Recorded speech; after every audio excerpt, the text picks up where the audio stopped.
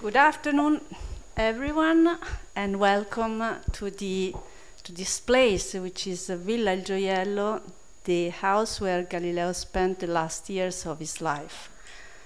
It's a real pleasure for me to introduce the ceremony for the Galileo Galilei Medal Award, and especially in this place, which is really evocative. There are places where people and the events of the past are interconnected, and this is one of these. And also, not only the villa, but also the surroundings. The villa stands on the hill of Arcetri, where scientists are working in several institutions. The one on the left is the Department of Physics and Astronomy of the University of Florence, and the Galileo Galilei Institute for Theoretical Physics of the INFN. Then you find the National Institute of Optics and the Arcetri Astrophysical Observatory. So it's clear that all the scientists in this place make still alive the possibility to connect with Galileo. The Galileo house is just up the hill on the right.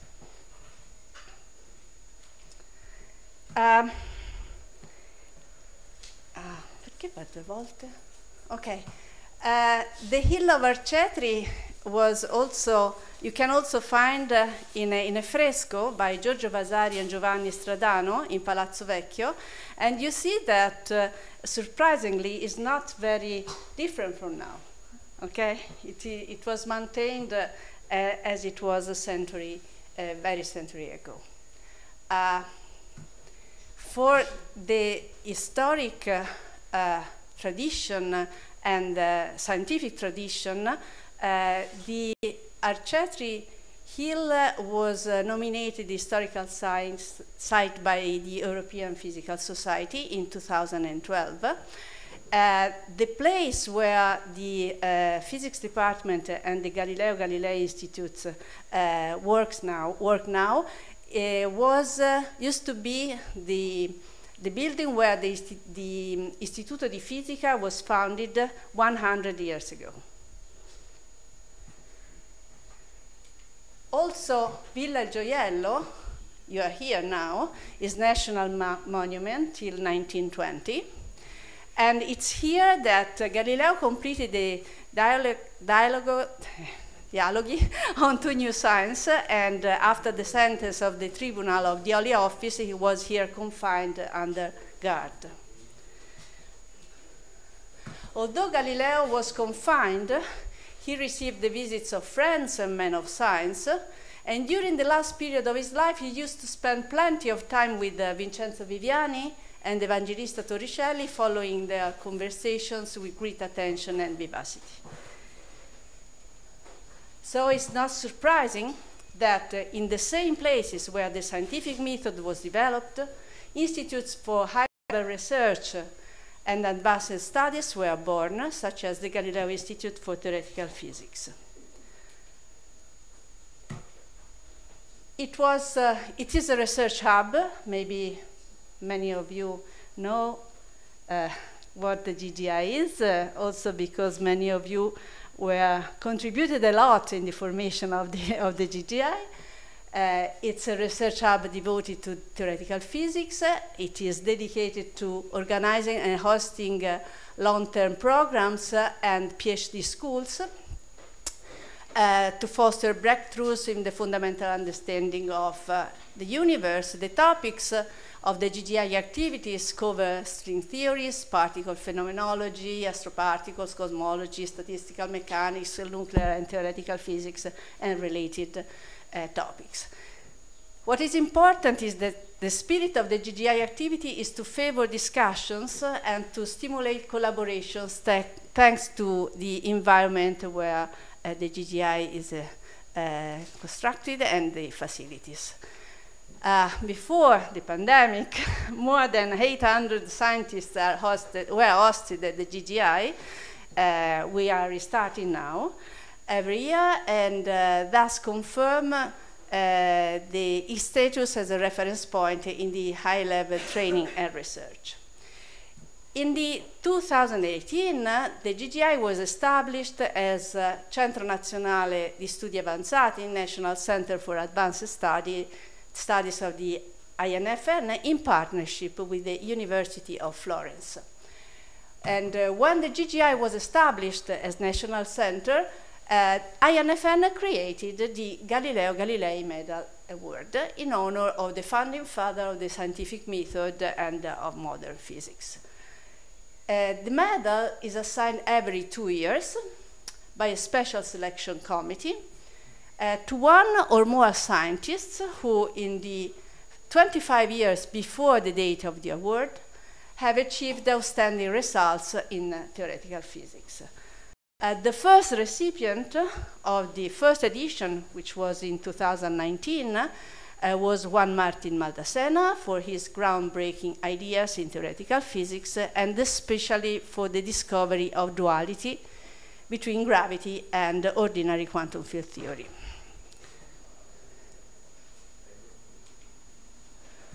With almost 1 year of delay because of the COVID pandemic, I'm really happy and honored to open the ceremony for the 2021 Galileo Galilei Medal Award.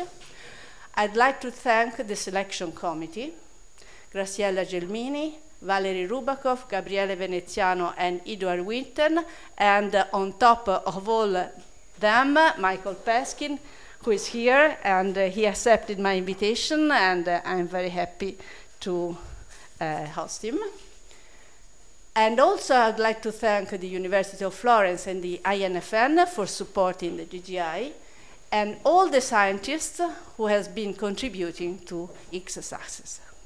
So thank you very much for being here, and I leave the microphone and the floor to the president of INFN, Antonio Zoccoli.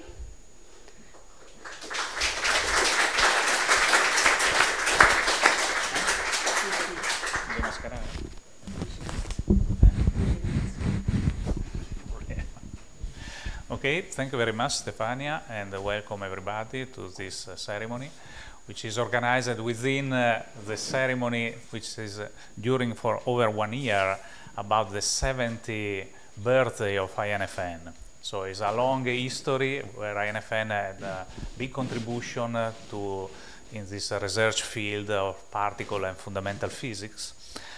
And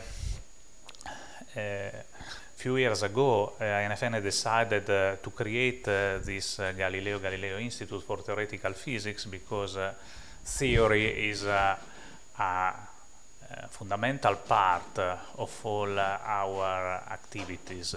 And we need even more now the contribution of theorists in order to give us the way to follow with our experiments. And it's a pleasure to host you here, and as we were discussing before with Stefania, and I was discussing what I should say in this occasion, and I was complaining about the weather because we could have made a better work, but she replied to me that this is due to the fact I didn't allocate enough budget to her. So I have to promise that I will increase the budget in order to have a next meeting with a better weather. And okay, apart the joke, apart the joke about the budget.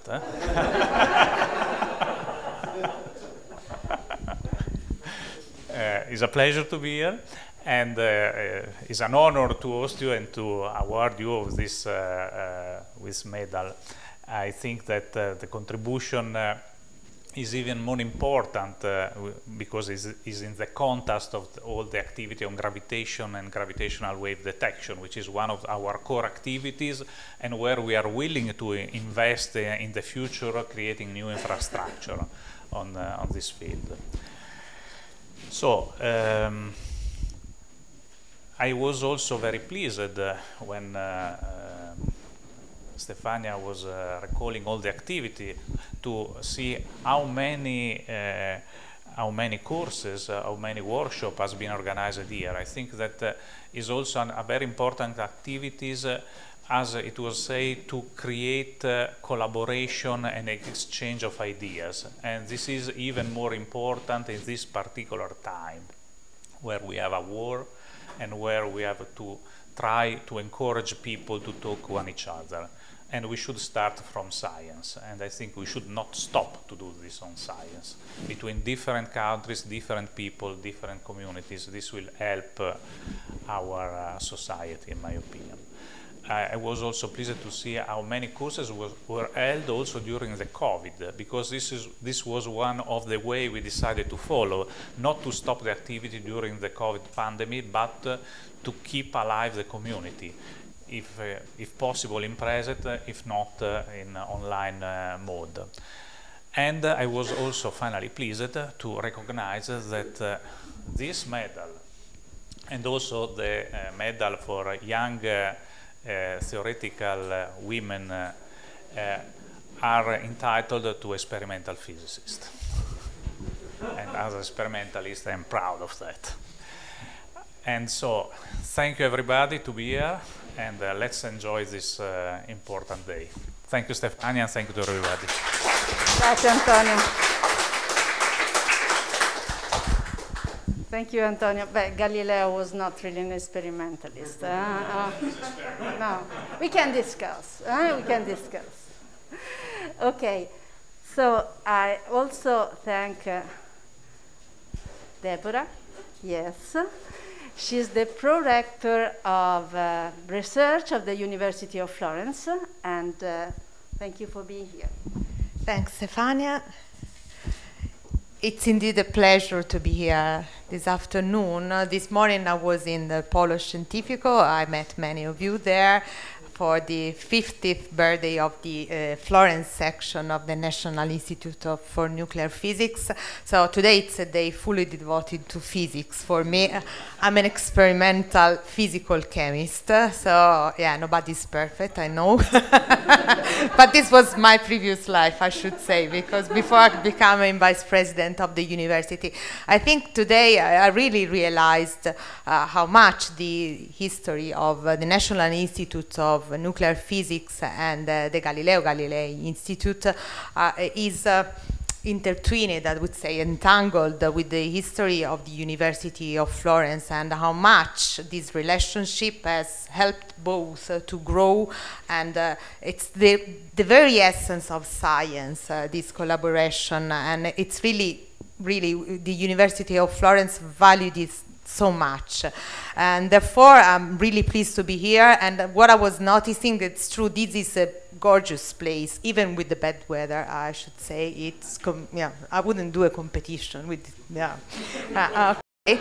This is a gorgeous location, and so it's so full of history, but still it's so lively with new vibrant science, and here, so I like this apparently contrast which is inside this place. And I should say that this place is beautiful, the organization is excellent, so I would like to congratulate with Stefania, with the committee for the selection, and with the medalists, which I look forward to listening to them, because as I said, I think I will have something to learn from that. And so on behalf of the president of the university, Alessandra Petrucci, who could not make it this afternoon, I would like to extend the welcome that Stefania and Antonio gave you, and really to wish you a very pleasant afternoon, because the very essence of science is exchange, collaboration, going beyond borders,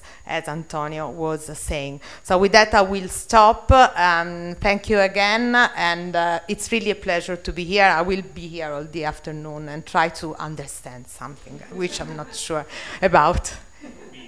Yeah, okay. Thank you, Thank you very much. Thank you. Thank you very much. But also, if the university want to increase the budget for the weather, I'm happy for that. Huh? Okay. Yes, I can try. Try. Maybe. Actually, we were supposed to have a speech from Regione Toscana, but COVID was killing. Unfortunately, Lorenzo Bacci is not for him. It was not possible to be here because of COVID, but he's fine. Anyway, we go on with the program, and we go to physics. Okay, this is our. I call here Michael Peskin. He's currently professor in the theory group in the SLAC National Accelerator Laboratory. He was elected to the American Academy of Arts and Science in 2000. He's a theoretical physicist, interested in elementary particles and the fundamental interactions. He got important results for the standard model physics, but also for studies of new interactions and particles beyond the standard model. And he is one of the authors of a widely used textbook. I use it on quantum field theory. So, Michael, I just want to thank you for being here, and he is representing the selection committee, and he will introduce the medalist. Thank you.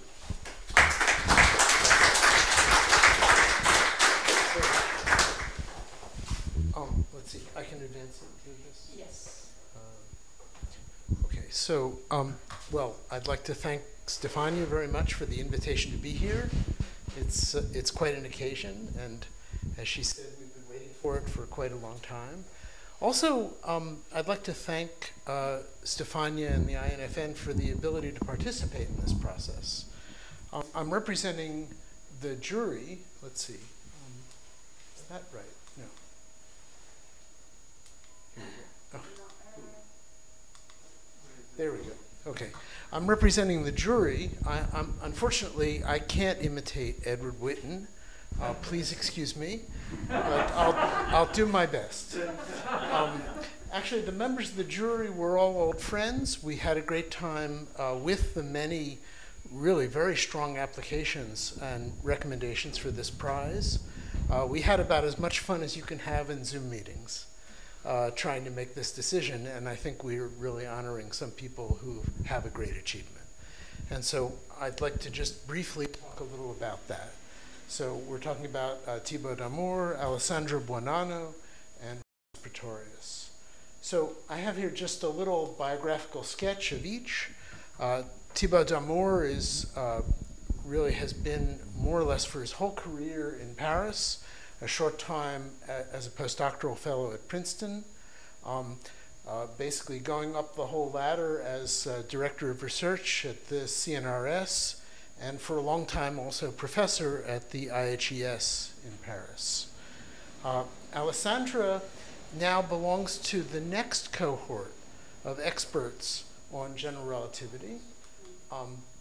She has her PhD actually from Pisa, next door to here in 1996. Then a postdoctoral fellowship with Thibault Damour in IHES. Then a few years to breathe the rarefied air around Kip Thorne at Caltech, and then eventually ending up at the University of Maryland, where she's been a professor for a long time. Now she's also a director of the Max Planck Institute for Gravitational Physics. And now we go to yet the next cohort of great experts in general relativity, Frans Pretorius. Now we're talking about a PhD of 2002. Again, a postdoctoral fellowship at Caltech, and the benevolent influence of that group appears once again. A brief time as a professor at the University of Alberta, but in view of some spectacular achievements, which we'll talk about, a professor at Princeton University now for a long time, and the director of the Princeton Gravity Institute.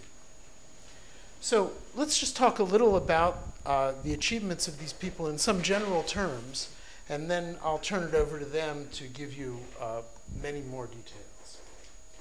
Okay, so we're talking about gravitational radiation. Gravitational radiation was introduced by Einstein as a part of general relativity It appears in his papers in 2016. However, there's an asterisk, and we will discuss the asterisk in due course. The first attempts to actually detect gravitational waves from astrophysical sources were made by Joseph Weber at the University of Maryland. Here is his device, a very small oscillating bar, which can actually extract energy from gravitational waves in principle. It was really a heroic achievement to start this field, but let's just say this bar of very macroscopic size is just orders of magnitude away from what's really required to make the discovery of gravitational radiation from astrophysical objects. And we now know that what's required instead is now kilometer-size receiver with extremely precise optics to detect extremely small variations of the lengths of the arms here. So this is a study that began in the 1970s. I think, I'm not sure who was the first, but I think Rainer Weiss at MIT gets a lot of credit for that. It, however, really requires big science. And so we're also celebrating the US NSF funding of LIGO, which began in 1988, and the CNRS and the INFN funding of the Virgo detector, which began in 1993 to 1994. And even from those dates, now more than 15 years to the first actually astrophysical detection in 2016. So here are the three sites, the two LIGO sites and the Virgo in Cascina, very close to here. And of course, the results of these experiments are extremely well known, I think, inside and outside the scientific community. And they led to the Nobel Prize in 2016. This is a very nice picture of the laureates together with the astronaut Mae Jemison. Now, this is not what we're talking about today. What we're talking about today is the other side of this endeavor, because I think it's very important to point out that together with this enormous engineering achievement, the enormous achievement in the precision of measurement that's required to see these signals, one also requires an enormous achievement in theory. And that's true for two reasons. First of all, if you see a signal, you want to be able to interpret it in some way. And so you need a theory to tell you how to interpret the signal. But even more important than that, you need a theory to tell you how to detect the signal. Because these gravitational wave signals, are buried under mountains of noise. And they're extracted by knowing what you're looking for, in the sense of understanding the waveform that the detectors will find coming from, for example, inspiraling black holes or inspiraling neutron stars. And so that has to be understood very carefully, because those provide templates which allow you to extract the signals from noise. So now one might ask the question, well, why is this hard? You start with two black holes at large distances. They orbit each other. They emit gravitational radiation by the quadrupole, the varying quadrupole of the system. That's very elementary. You can explain it to an undergraduate. You can have an undergraduate compute the gravitational radiation when these black holes are very far separated. And then you would say you just follow the equations of general relativity in, you do some perturbation theory. How hard can it be? Well, that's a vast understatement of the problem, because there are two very important subtleties that one has to come to grips with in order to understand how to do these calculations. The first is that black holes are not point particles, or particles that are, as it were, easily and readily linearly deformable. They're dynamical objects. When you have two black holes orbiting one another, they act on each other with tidal forces. They distort each other. The black hole has a singularity in the center. All of this has to be dealt with when you consider the theory of black hole inspiral. But even more than that, you're dealing with general relativity. And general relativity is an extremely subtle subject. This is the basic equation of general relativity that I wrote down here, the Einstein-Hilbert action. And the property of this action is that it's completely geometrical. It only depends on the geometry of space-time and is totally independent of what coordinate system you put on space-time. So that's what physicists consider the beautiful part of general relativity. But it's also the most troubling part. Because basically, in general relativity, the whole time history of the universe is, as it were, painted in some arbitrary way on the space-time manifold. And you have essentially an infinite number of ways of coordinatizing that painting. But it's an art to find the right way to coordinatize the painting in order to be able to do calculations, and especially calculations at the level of precision needed for these experiments. So now, general relativity can also host singularities in these coordinate choices. It's possible to have singularities which actually have no physical meaning and can be dispelled by a change of coordinates, the most famous of which is the singularity in the Schwarzschild solution for the elementary solution for a black hole. And these need to be under complete control to obtain precise physical predictions. And now we come to the asterisk, because there is actually a paper by Einstein and Rosen, the man himself, in 1936, with the title, "Do Gravitational Waves Exist?" And the answer given in this paper was no, you can gauge them away. That's Einstein. Fortunately, he submitted it to the Physical Review, and this paper was rejected by the referee. The referee turned out to be Robertson, and actually later Einstein met Robertson at Caltech, and Robertson convinced him of the error of his ways. But if Einstein could make an error that gravitational radiation doesn't exist, you can think that maybe lesser people might have a little trouble calculating its physical properties. Okay, now the next slide is extremely important. I think that the goal of trying to put coordinates on space-time to do calculations of gravitational radiation is very analogous to something in art. Because basically in general relativity, you have, as I say, the total freedom to put coordinates. And total freedom is exciting, but it's also a burden, because you have to use that freedom in order to achieve some goal, which you don't know where the goal is. All you know is that there are a million roads to get there, and only one is the optimal one. So we can talk in art about Picasso, who had a lot of freedom, but Picasso didn't have total freedom. His women had noses. The nose might be in the wrong place, but it was pretty clear what was going on. The real analogy is to the birth of abstract expressionism. And so this is a painting of de Kooning from 1948, when he was trying to basically invent abstract expressionism. And at this time in his life, he didn't have much money. He had a finite number of canvases. He chose this black and white paint because it was very cheap. And every day he would paint something, and then the next day he would scrape off all the paint because somehow it wasn't realizing his ideas, and try again. Because the essence of abstract expressionism is that you have this total freedom of abstraction, but at the same time you need to communicate. And that's very analogous to what the laureates today have done, to try and take the total freedom that general relativity allows you to find the best path toward getting the physical predictions, somehow finding a way through this maze of opportunities and alternatives to really produce physical effects. It's an amazing achievement.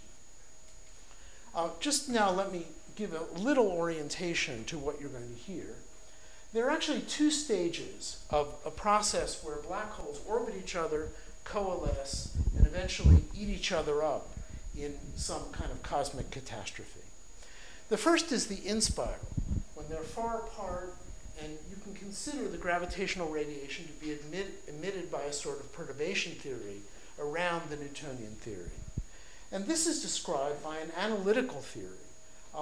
The optimal method turns out to be the effective one-body theory that was developed by Damour and Buonanno, Then there's the final stage where the two black holes eat each other, envelop their event horizons, and become a single solitary object as the result of this catastrophe. And for that, you need the full nonlinear numerical simulation. It's not known how to do this analytically, but the numerical problem has also a tremendous number of opportunities, but at the same time pitfalls. And so that also is something that had to be conquered here. And that really was achieved by Pretorius in a really remarkable piece of work.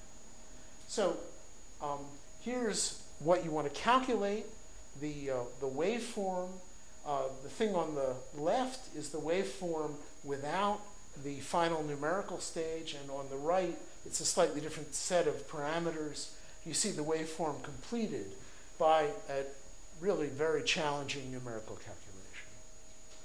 Okay, so let me just say that the calculation of these wave templates, of course in science there are many, many people who contribute to it. But I think the three laureates today really have a unique place in this history, that all the various stages of it correspond to papers that they've written. I've noted some of the most important ones here, and I'd just like to say that the second paper and the fifth were really just total theoretical discontinuities, where before you didn't know how to do it, and afterward you knew how to proceed, and then you could go on and finish this problem. So this is the achievement we're celebrating today, and that's the last slide.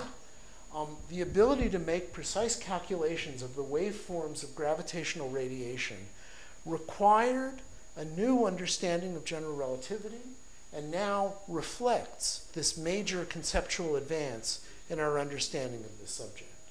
And it's a big achievement, and it certainly deserves to be honored, and I'm very glad to be in the position to help honor it with the Galileo Galilei medal. So let's please thank the laureates, and let's listen to what they have to say.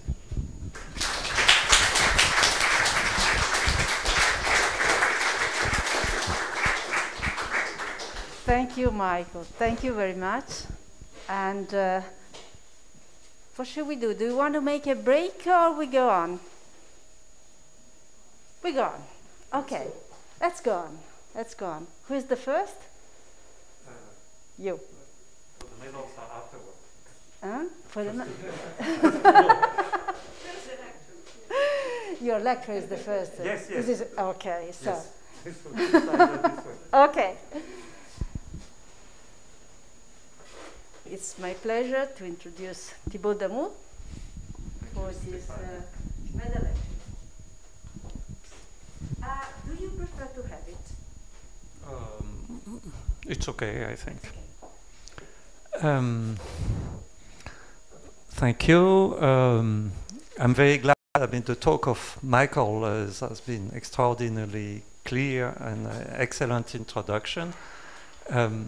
I would like. Oh yes, this thing is very sensitive. So as we are celebrating some achievements linked to gravity here, I wanted to pay tribute to the founder of the field of mathematical gravity, who is definitely Galileo, and you know that his basic his most important scientific work for linked to the mathematics of gravity was written here, while he was host age of the church, and he had to ask people from Holland, from Elsevier, to come during the night, you know, because he was not allowed to publish anything, to give the manuscript so that it be published in Holland. And in it you see that okay, the acceleration is proportional to the square. I mean, z is proportional to the square of the time. There is x and z,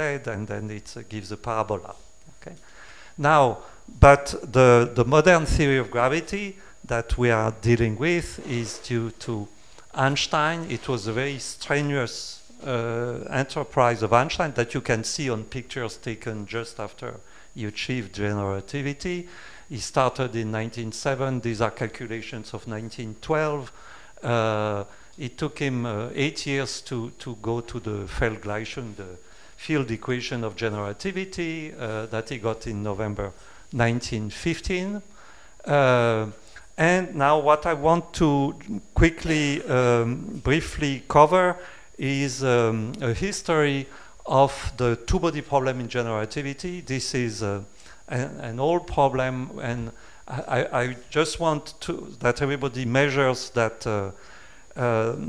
science is a cumulative process, and as was also summarized by Michael, we made some contributions that were very timely, but everything is part of a long-term process with many collaborations, many new ideas, okay? And also different motivations, because today an important motivation for studying the motion of two bodies, two black holes, two neutron stars, is the fact that we're observing gravitational waves. But for many years, the motivation was different. At the beginning, the idea was celestial mechanics, the mechanics of the solar system. There was a discrepancy with the motion of Mercury, but then immediately people like De Sitter worked out the full equations of motion for the solar system with some errors that were corrected years later. So for instance, one of the first clear derivation was by Einstein-Fellhoffmann in 1938.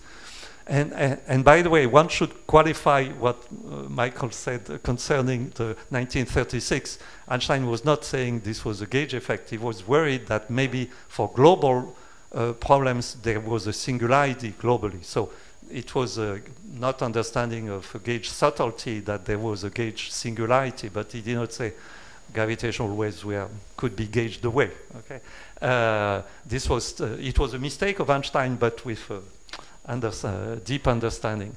Now the second type of starting in 1924, there were early investigations of gravitational wave emission and gravitational wave damping, with a lot of discussions about if a system of two bodies emits gravitational waves, so loses, as Einstein computed already in 1916, energy to infinity, you expect that there should be a reaction on the system. If it loses energy in some form, something should happen in the system. But this was a more difficult thing, although Landau Lifshitz argued that this was okay. There were you did not need to lose time with mathematics. Still, important contribution was by Peters in 1964, who did the first computation for binary systems.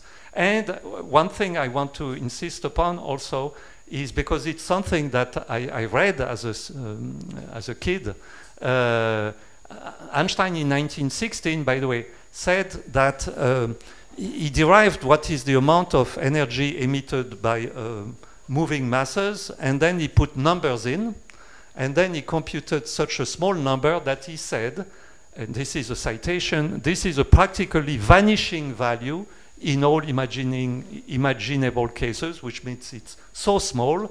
But then he insisted, however, it's conceptually very important at the quantum level, because it proves that gravity, this new theory of gravity, has to take care of quantum effects, okay? And he was immediately, you know, in 1916, seeing, okay, we need to take into account if GR quantum effects, okay? Now, in the textbooks, for instance, of Landau Lifshitz, in which it was the first textbook I read on generativity, an excellent textbook, but there was an exercise on gravitational waves, and at the end of the exercise, it was explicitly written, it is necessary to note that the numerical value of this gravitational wave energy loss, even for astronomical objects, so binary stars, is so small that its effects on the motion, even over cosmic time intervals, is completely negligible. And so this is in 1966, in this published thing. I mean, one was saying gravitational waves are so small, one should not care about. But there is an asterisk here, and the asterisk is Dyson, and I will discuss that on my next slide. Then there was the important discovery in 1974 of the binary pulsar by Hulse and Taylor. Soon after the discovery, people said that maybe we will see gravitational wave reaction effects in this system, but then several theorists rightly said, but the theory is not there. It's not really proven what is the exact effect of the back reaction of the emission of gravitational waves. This led to the so-called quadruple controversy, and then people contributed to clarify them and to give a full proof in 1982. And then starting in 1993, the perspective of having, detecting LIGO, Virgo gravitational waves became clearly something that will exist in the future. And then the motivation was to study gravitational wave sources. So the problem we are talking about, so this is a space-time diagram, so it's not a DNA molecule, it's a time goes up, space is horizontal, so these two things are the two tubes are black holes in space-time going around each other. You have at each moment of time you have to cut to see what happens if you are not used to space-time diagram. In particle physics also they are put in the other sense, but here time is vertical. Then these two things emit gravitational waves. The emission of gravitational waves drains energy and angular momentum from the system, so they get nearer, and they go faster and faster until they merge, and then they emit a burst of radiation. So this is the Einstein equations. For two black holes we have no matter, so the Einstein equations simplify. This is the explicit form of the Einstein equation, fully in harmonic gauge, okay, so that you see Einstein equations completely. So you have to find a space-time metric, and you have to compute what is the wave emitted at infinity. So it's a well-posed mathematical problem. Now, the history of the motion of two bodies went into several stages. Like already in 1912, Einstein, when he created, before GR, he understood that he needed a space-time metric, and that a test particle moving in this space-time metric will follow a geodesic, the maximum length path in space-time, and therefore described by this. Then there were important contributions by Einstein-Grossman, approximation methods. Many people, you see, contributed to the motion, the problem of motion, including important contribution by Tullio Levi-Civita here in Italy in 1937, just before Einstein fell off man. Then new ideas was, okay, how do you, when you have two bodies, okay, how do you describe the two bodies? And if these bodies are made of matter, you say, okay, I will fill a tube in space-time with matter. But then an important idea introduced by Weil, Einstein-Hoffmann, was to, maybe you can describe the motion just from outside. And that's very important for black holes, because black holes do not contain matter, so you need a method that can describe the motion without entering into the bodies. And then mathematically, the idea was introduced that you can even go one step further, which can say, okay, formally you say there is a point, although there is no point inside the black hole, and you introduce a so-called Dirac distribution, delta functions to represent them. But then many methods introduced in quantum field theory, like dimensional regularization, analytic continuation, play an important role technically. Okay, I jumped by two, no? Yes. Later, new methods were invented, an expansion where the first step is the flat space-time due to Poincaré and Minkowski, and then you go, you perturb space-time, but without assuming that the velocities are small. Other methods based on Arnovitt, Deser, Misner, Hamiltonian methods, a method using an effective action, conservative part due to Fokker. And early on, in the 50s actually, the idea to use quantum S-matrix calculation, that is to say the perturbation theory used in particle physics, was first tried by, I guess he was Italian, although he was not working in Italy, Corinaldesi, although this was incorrect, finally, what he was saying. And then, sorry, and then others introduce, although these methods actually, Iwasaki did the full 1pn calculation by a Feynman integral computation, but he just reproduced things that were known before. I mean, at the time, this method did not contribute new things, okay? Now, I will not enter into the detail, but just to say that today, one needs a mix of methods. I mean, one has to combine the best of many different methods introduced by many people. So there would be many names who have introduced this method. And recently, the idea to use quantum field theory methods has made a very important comeback. I will, at the end, just mention it briefly. But this is one extra contribution in addition to, so INFN from this point of view is even more relevant from this point of view. Now, I just want also here to say that there is a long history of contribution. So you see many names on this chart to get successive approximation for the in-spiral, as Michael explained, for the early part of the motion, when the two bodies are far apart and they move slowly, you can approximation where the velocities are small compared to the velocity of light. So we give you one first small parameter, and also the gravitational potential is small compared to c squared. So you have two small parameters which are related, and then you can do things at the first approximation beyond Newton, and this was achieved early on. And the second approximation, this was achieved for the first time in 1982.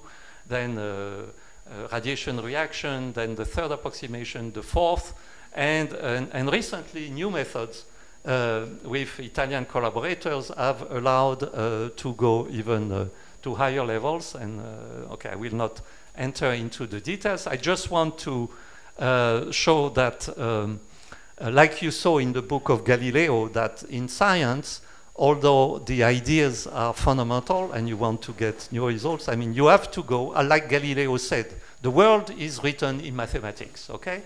Galileo was using geometrical representations of mathematics. Today, we are mostly using algebraic representations, okay? So this is what you have to go through. This is, this is that the third approximation beyond Newton description of the conservative dynamics. There was one in between thing, yes. And you need also, so you need two aspects. In some approximations, it's convenient to say that you want to describe the motion, and then you have to take into account the emission of gravitational radiation. So you also need to work out, starting from Einstein's leading role, who discovered the so-called quadruple approximation to the gravitational wave emission, you need to go to higher multiples, to higher effects in V over C, and a new formalism had been created for this, and then you can compute things also to a high order. So I thought I had, did I miss a slide with Dyson? Did you see the slide with Dyson? No, so maybe either it comes or I forgot about it. Let me go back quickly. Otherwise, I will say it in words. It does not want to go back, this? Because, okay, just to say in words, yes, I missed it, that's why. Okay, Freeman Dyson, who is one of the gods of quantum field theory, was the first one to really understand there was something wrong in the conceptual argument of Einstein, Landau, Lifshitz that gravitational waves were too small to be important. Because what he said is, okay, it is true that if you solve for a binary system, now it is losing very little energy, but then they will get closer. So in the future, they will lose more energy. And then it goes, you know, a snowball effect. And then he was the first one to say, but after hundreds of millions of years, the two objects will get extremely close, and in the last orbits, they will emit, as he says, an intense flash of gravitational waves of unimaginable intensity, as he says. And he added that one should use one of the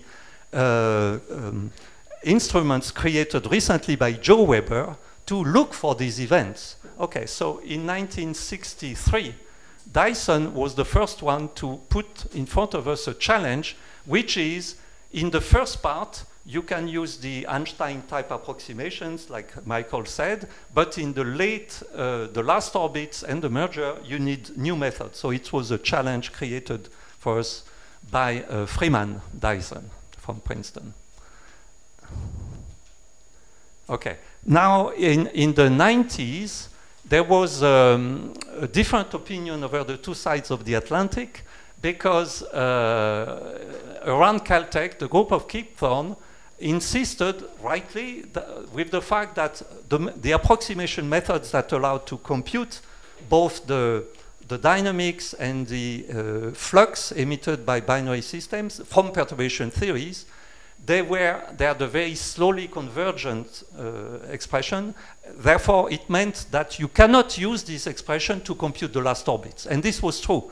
These things become useless precisely when you want to use them, which is at the last orbits, okay?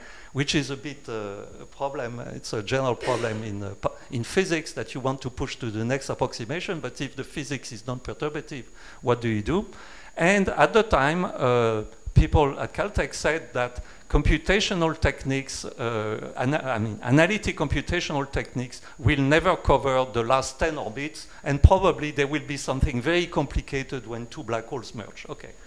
In Europe, we were more bold, and we said, no, we can use resummation methods. We can use perturbation theory, then invent several resummation methods to be able to push the approximation up to the last orbit, and this was the main motivation of my work with Alessandra, where, in which we produced the first estimate of the complete waveform, not only to push the in-spiral up to the merger, but to declare where is the merger and to complete it by the signal and this is illustrated here. Okay, so the full effective one-body method has an Hamiltonian description, which is resum. You have a radiation reaction force, which is resum. Then you put it on the right-hand side. You can integrate quasi-analytically the equations of motion. You compute the waveform. So here the two bodies go around each other. Here they will merge. The formalism tells you when they merge, and the formalism tells you what to add as a ring-down waveform. So this produced in 2000 the first complete approximate waveforms describing the merger of two black holes. And indeed, an important work was after the breakthrough of Frans, who first got the good gauge and the good many different things to be able to compute the merger of two black holes. The first comparison between analytical effective one-body and numerical things was done in this paper, and the conclusion was that the analytical effective one-body was giving a reasonable match and was essentially within 90%, was 90% correct. And then later one did other comparisons, and then one could bring together, merge the information from numerical relativity and from EOB to produce a complete waveform. Just to end, I want to say that over the last year, the idea of instead of looking at the problem of motion of two bodies going around, to do what is the essential thing in quantum field theory, which is scattering motions, when two bodies, you know, do not merge and go around, but pass at a certain distance and just have their deflection of their trajectories. Actually, I pointed out in 2017 that that there is a way to connect results from quantum gravitational scattering amplitude and classical gravity, and I was urging amplitude experts to use their novel techniques to get this. And then later there was this paper, and then over the last years, and that's my last slide, there has been a huge effort, especially by the group of around Zwibern, where very conceptually beautiful and important things coming from the quantum aspects of gravity, like double copy, generalized unitarity, but also very special integration methods, new integration methods for very complicated aconal, and important work, okay, and very important work in string theory, especially from Amati, Ciafaloni, Veneziano, which are now connected. And one of the points here is that the effective one-body formalism is useful for creating the 100,000 templates that are used by LIGO and Virgo to detect gravitational waves, but it is also a way of translating and gathering information from many different fields of physics and approximation, including string theory and quantum field theory. Okay, thank you for your attention. Ah, yes. Yes. the last word was a citation of Henri Poincaré, that Henri Poincaré said that there are no definitely solved problems like the two-body problem in general relativity, but just more or less solved problems. Sorry, I messed up the thing. Thank you very much. Thank you. Are there questions? No. Maybe at the end, if you have some curiosity. Okay. Frans, it's your turn. Thank you. I guess we need to switch slides. So I can no.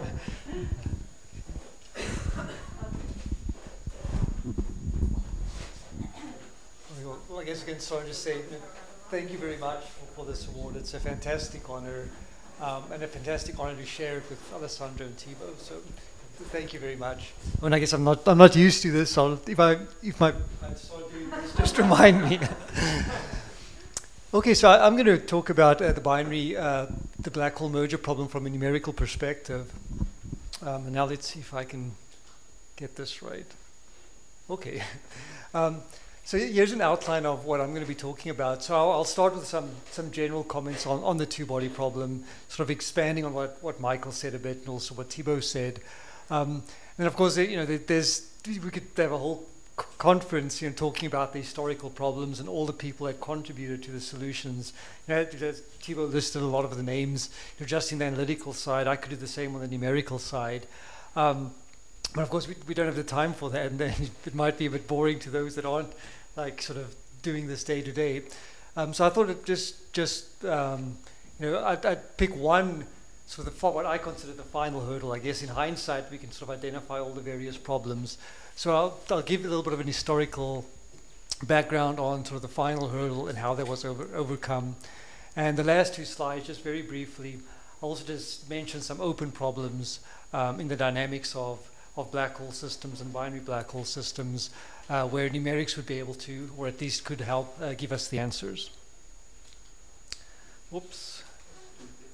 Okay, so again, another introduction to general relativity. So I'll take a slightly different perspective here and say, so general relativity is a theory about the nature of space-time. So it's Einstein's theory about the nature of space-time, positing that space-time has a geometric structure, it's dynamical, and it's governed by the Einstein field equations. So the left-hand side is something called the Einstein tensor. It's when you take you vary the action that Michael showed, you get the Einstein tensor on the left-hand side. That characterizes the geometry, and that can be sourced by matter on the right-hand side. But of course, what's interesting about relativity, one of the things that's interesting about it is it's a nonlinear theory, and even in the absence of matter, when TAB, the stress energy tensor of matter, is 0, you can have non-trivial solutions. And in fact, that's everything that we're talking about today is with TAB equal to 0. So it's really the structure of vacuum gravity. So I think if you were told that some genius like Einstein had come up with a theory of space-time, probably the first two questions, or the first questions you ask, wouldn't be, well, what's the one-body problem? What's the two-body problem? Like with a theory about the nature of space-time, you might want to ask, well, how can I travel in time? Like, are there perhaps shortcuts in space that, well, what we call today, are there wormholes that might exist? But the fact that perhaps the two fundamental problems about space-time, the one-body problem, you're thinking about it from sort of the Newtonian problem. It's like, what is the force field produced by an idealized point particle? And then the two-body problem is, how do these particles interact? That's sort of inherited from the fact that general relativity, this theory of space-time, sort of did away with gravity as a force. So if you posit space-time has this dynamical structure, one of the consequences is that we experience gravitational phenomena without requiring gravity. And I think it's kind of amusing perhaps to think that this little of course one of the many things that Galileo is famous for, but perhaps one of the most famous ones is dropping the two objects off the Leaning Tower of Pisa. And that aspect of gravity from the Newtonian force perspective is actually very unintuitive, and it's actually quite confusing to think of that. You have two objects, one could be very heavy, one could be very light, they could have very different structures, and if there are no other forces acting on them, then of course what he famously showed is that they fall at the same rate. that is, it's so unintuitive that it took until Galileo for something that everyone experiences every day to actually start taking as fact. But that property of gravity is actually very simple from a space-time perspective. So sort of, as Thibault showed in his talk, that comes from the geodesic nature. So you ask, okay, space-time is an interesting structure. How do bodies experience that structure, particles, etc.? Well, they follow these optimal distances through space-time that we call geodesics. And that optimal distance is a property of space-time. It's not a property of the body. So those two balls that Galileo dropped, they're following these curves through space-time despite their structure. So it's kind of interesting that something that's so complicated, in ordinary gravity, which is actually quite simple compared to relativity, is actually one of the simple things in relativity. Okay, so let me try and sort of define that a bit more precisely. So actually, the one and two body problems is not a simple concept in relativity. And this also goes to what Michael was talking a bit about black holes. So let's try to answer those questions in general relativity. So let's first start with the one body problem. So what is the structure of space-time, or if you will, the force field that's produced by an idealized point particle? And the problem in general relativity is there really is no sensible notion of a point particle. And so here we can imagine, well, let's try to create one in some sort of sequence of events where we take some amount of mass here and we compress it into an ever smaller volume, and we try to create a point particle. And so you'll find that if it's very distended, it will curve space-time a little bit. So say the left one, that might be the sun. You start to compress it. It might become like a white dwarf, which is just a few thousand kilometers in size. It's going to curve space-time more. You get it to neutron star densities, say the sun down to something like that's 10 to 20 kilometers. It's going to be quite a significant distortion of space-time. You continue that process, but at some point, space-time breaks down. So that's if you start to compress it and you cross the radius, the so-called Schwarzschild radius, you can't do this process that we imagine of making it ever denser, because space-time undergoes gravitational collapse and a black hole forms. So once that happens, it doesn't even make sense to think that there's a point particle source. Space-time has become intrinsically dynamical. Everything is flowing towards a singularity. And in fact, what sources that black hole doesn't matter anymore. In fact, as Thibault mentioned, this is a vacuum problem. So here we imagine forming it with matter, but once a black hole forms, it doesn't even really matter what's inside the black hole. So you can have a completely vacuum solution that gives you a black hole space-time. So that tells us the answer, in a sense, the answer to the one-body problem in general relativity is a black hole. That's the sort of the fundamental, or the simplest kind of, if you will, point particle structure that you can have. But again, remember, this isn't a point particle. It isn't it's a simple field like that. A black hole is still a full four-dimensional space-time geometry that actually has infinitely many degrees of freedom. It doesn't just have a mass or a spin, but it could be dynamical. There could be radiation. And it's actually only in the stationary limit, if you take a black hole space-time and just sort of keep it away from everything else and let it settle down, that it will become at least something which is parametrically very simple. It's still this full space-time structure, but you can describe it with only two parameters, its mass and spin. And that's sort of the celebrated uniqueness or no-hair theorems. But underlying that, there's still this four-dimensional geometry. So now if we go to the two-body problem, in some sense, all of the complexity of the two-body problem, well, a lot of it is really inherited from the fact that the one-body problem isn't simple. It's a full four-dimensional space-time. And so now really the two-body problem is saying, okay, now we've got this four-dimensional dynamical space-time, and there are actually two horizons. At some time, there are two horizons present. And then you want to understand, well, how does that space-time evolve? How do those horizons evolve? And again, it's not something where there really are just sort of two particle-like degrees of freedom. But thanks to the uniqueness properties of black holes, if you prepare two black holes in relative isolation, and say in a pristine environment, so there's no cosmic or large cosmic background of radiation, there's not a lot of matter around. If you prepare a black hole, two black holes in a pristine environment, then they will very quickly settle down to these objects that are parametrically simple. again, because of the no-hair properties. So you can describe them by a small number of parameters. And then it kind of makes sense to think of, well, okay, this is sort of the idealized two-body problem that we want to understand.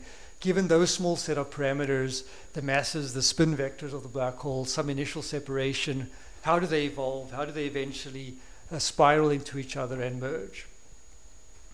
And actually, that's sort of kind of thankfully that in general relativity there is this unique property that this two-body problem is that simple. And this is actually a practical problem that we can compute these templates through whatever methods. If we needed to deal with the infinitely many degrees of freedom of the full theory, it would just be a no-go. We'd have to, as theorists wouldn't have a job. It would be up to the experiments to observe what black holes look like. We wouldn't be able to compute it. Whoops. Okay. So also one reason why I sort of try to present the Einstein equations and the 1 and 2 problems from that perspective is perhaps that you can sort of appreciate why the numerics is challenging. So, in some sense then, to find the answer, we don't really deal with sort of two particles and the forces that they're exchanging, but we have to solve for this dynamical four-dimensional geometric structure.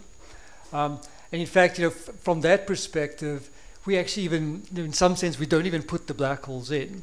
These are properties of the space-time that you sort of a priori can extract from the simulation. Like, were there two event horizons? And at that point, once you go beyond the difficulty of one black hole, if you have two black holes, 3, 4, 5, n, from a space-time perspective, it's basically all as complicated as the two-body problem. Now, fortunately as well, and this is what Alessandra and Thibault showed, also building on the work of a lot of other people, is in that in-spiral phase, you really can actually, in a very quantitative, computational way, deal with this, this four-dimensional space-time using perturbative methods, thinking of these things as particles and calculating the forces between them, as Thibault described, and I think Alessandra is going to probably talk about a bit more. Then the problem, though, is that once these two things that you too good approximated treated as particles, when they get very close to each other, their finite size is the fact that they aren't, perfectly simple objects. They actually are complicated dynamical horizons when they get close, and you have to deal with how they fuse. Then you just have to solve the full Einstein equations. And the Einstein equations are a set of essentially 10 partial differential equations of the space-time. And at least as of now, we don't know any other way of just brute force solving the Einstein equations. And in terms of brute force solving it, we actually don't know of any other methods in this merger regime but numerical methods to solve the equations. Okay, so there's also, as mentioned, that sort of a long and illustrious history, sort of attempts to solve the two-body problem. And unfortunately, my one slide is, I'm just going to apologize for all the names that should be here that I just don't have time to go over. I've put in a couple just so that you can see kind of the time frame. So the first numerical attempt to solve the two-body problem was by Hahn and Lindquist in 1964. And interestingly, that's before the phrase black hole had even been invented. So they actually called it like the geometrodynamics of two wormholes, so the space-time bridge between things which we now realize as sort of being black holes. And they realized the importance in computing the beginnings of the two-body problem, how they start accelerating towards each other. The first sort of full simulation of a merger that was successful was by Larry Smarr in 1975, and that was a head-on collision of two black holes. And at least from the sort of the differential equations perspective, why that simplifies things is it becomes an axisymmetric problem. And so I said if you have to deal with the brute force solution, well, if you could actually simplify it by symmetries, then that helps a lot. And that's what he did in 75. And I'd say probably most of the numerical attempts around that region around that time until the early 90s, it was mostly out of sort of theoretical curiosity in some sense, with people trying to attempt it. But then with the increasing sort of push towards trying to observe the universe in gravitational waves, and eventually in the 90s, I think the big thing, or perhaps starting the late 80s, as Thibault said, as Michael said, the NSF finally decided that they were going to fund the LIGO collaborators, and I guess the funding for Virgo was also probably around in a similar time frame. And then it was realized that if we don't actually compute theoretical templates of these things, it doesn't matter, you know, they'll be able to know that they saw something, there was some event out there, but they wouldn't know what it was. So then it became realized how crucial it was to produce these waveforms. And you know, one of the things that happened at that time was the so-called grand challenge of the 90s. And again, at this point, probably the majority of the numerical relativity community started working on this. And you know, there are many people that deserve credit for sort of building the bricks that eventually got to the, I guess, the tower where I pushed the final brick over. And yeah, apologize for not being able to do them. And even, you know, at the time that, you know, again, in hindsight, there are many things that were necessary. I'm just going to mention one just to give you sort of a sense of it. And that's the problem of how do you control the so-called constraints, the constraint equations. So the problem with the constraint equations. I did skip one. Okay, so the thing. So we have the Einstein equations, which I had in that nice GAB equals 8 pi TAB form. And we're just looking at the GAB piece. So it's a tensor. It's in 4 dimensions. It's a symmetric tensor. So there are 10 independent components.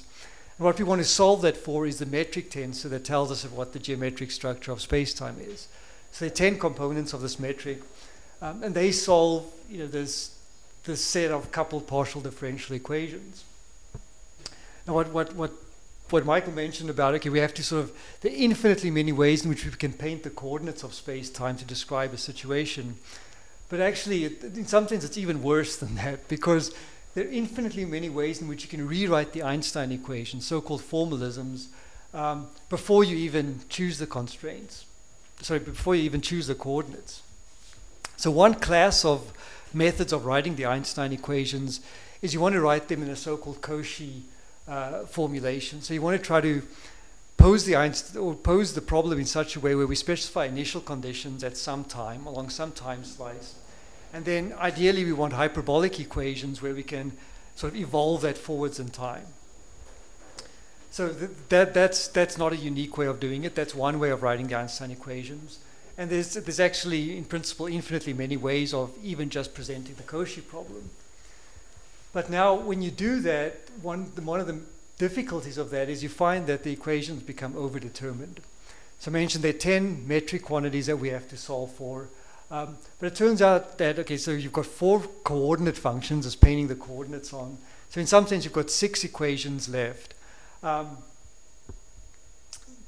in some sense, you've got 6 evolution equations. And with that, you can come up with a unique solution to a well-posed hyperbolic formulation of the Einstein equations. But the problem is that they're overdetermined. There are an additional 4 equations in the simplest formulation, the so-called constraints, that you don't solve. And so usually, you know, if you think, say, even a linear algebra system, if you've got more equations than unknowns, you're not going to get solutions.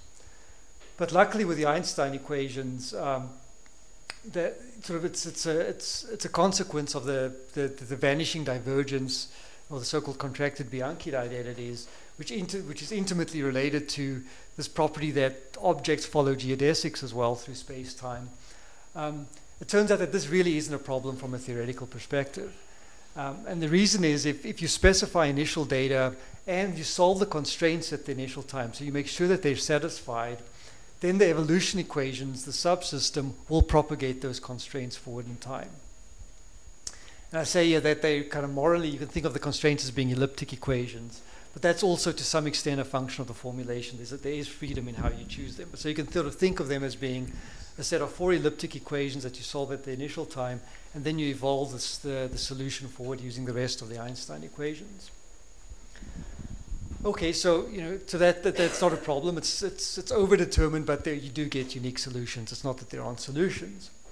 Now numerically, you might think, okay, well, one problem is even if you solve the constraints exactly at t equals 0, now you start a numerical evolution. So you've discretized the equations in some way.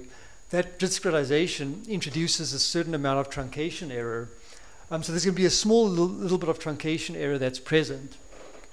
And that will not satisfy the constraints generically. But you can say, okay, well, that's also not a problem, because the numerical solution, the evolution equations aren't exact. They also have this truncation error that depends on the resolution. So it's only exacting the limit where you go to infinite resolution, which will require infinite computational resources. So there's always a little bit of numerical error that we have to deal with. And again, that's in principle not a problem. But the difficulty, it turned out to be, is that the constraints, they just grew too rapidly with time. So this is like kind of a sort of a schematic sort of to illustrate the problem. So now imagine that this sort of white space here is, let's think of it as solution space. So all possible space-time geometries that are solutions to the evolution equations just by themselves. So for example, we pick our t equals 0, our initial conditions, so our initial space-time, say representing two black holes. And now we evolve them with some evolution system. We have some trajectory through this solution space. The Einstein equations tell us, well, it's only one trajectory which is allowed, one trajectory which satisfies the constraint. So it's as if we say, okay, we can pick a direction here, which is the correct direction, and that is the true solution. Now we say, well, let's do that numerically. So we exactly the same initial conditions. What I'm calling it as a good solution is if the trajectory there always stays close to the continuum solution to within a controlled amount of truncation error. The problem here is with the bad numerical solutions. And I should emphasize that these aren't sort of bad formulations. They're not bad codes. These are still perfectly convergent, self-consistent solutions. The problem only is that even though you start with an exact solution, the little bit of, if you will, noise, it's not really noise, not in an experimental sense, a bit of the truncation error that's present causes it to grow on an exponential trajectory away from the correct solution.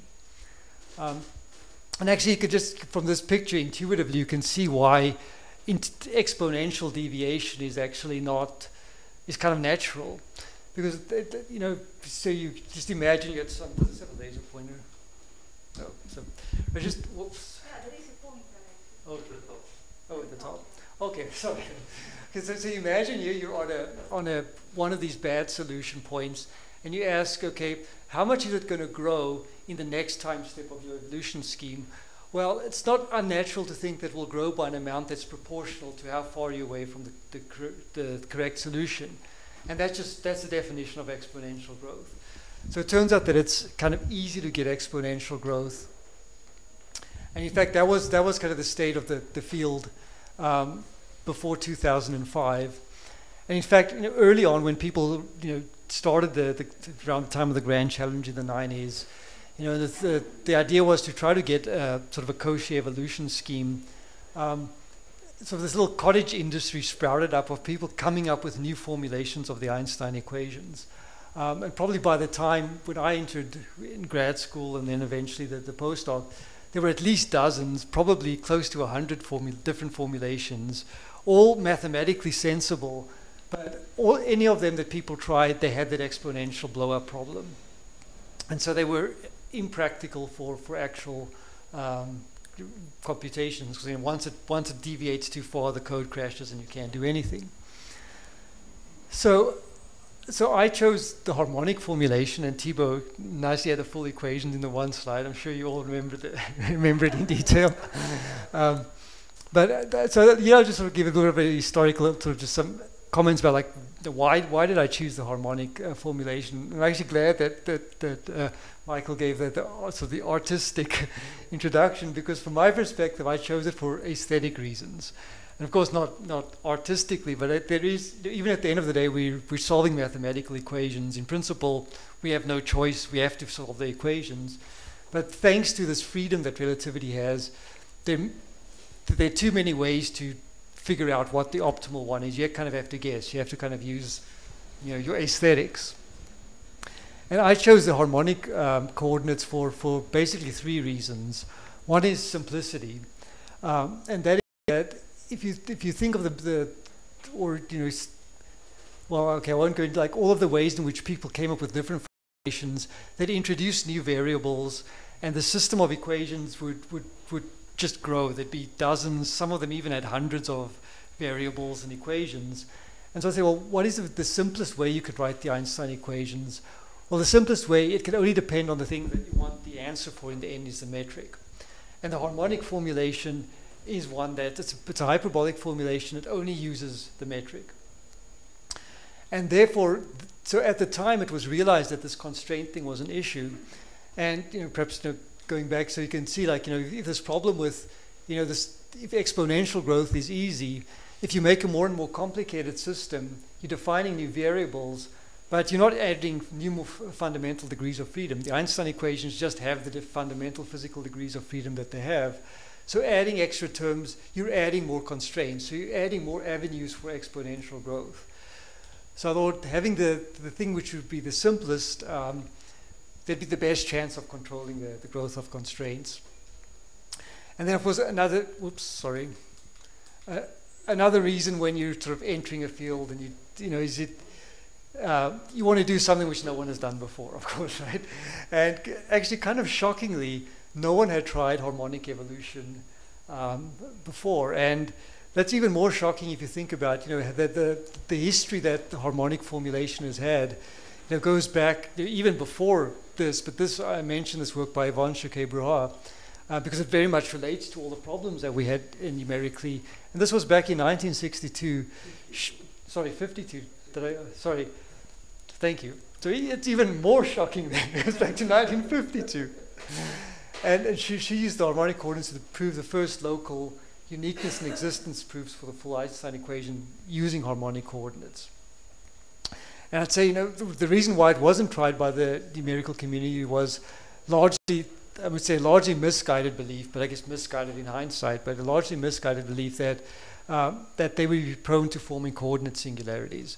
And as Michael mentioned, if you start painting your space-time with a coordinate system and, I don't know, you run out of paint, or the paint bucket falls through the canvas and destroys it, then you're out of luck.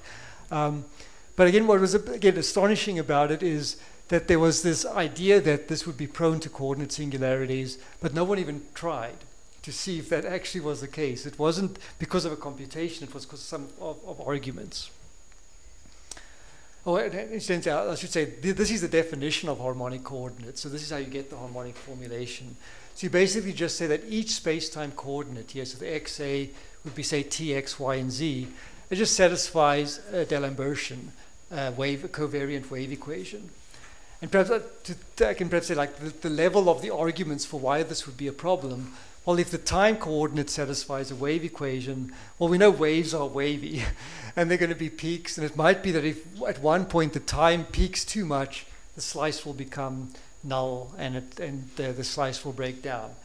It's okay, I'm perhaps being unfair to some of the people that made these arguments, but it was basically at that level that because of this wave-like nature of coordinates, they'd be prone to singularities.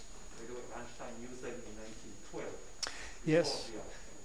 Yes, that's right. This is very illustrious history. Yeah, he didn't call them harmonic. I think he called them isothermal coordinates, or. In mathematics, isothermal. Okay. Yeah. Yeah.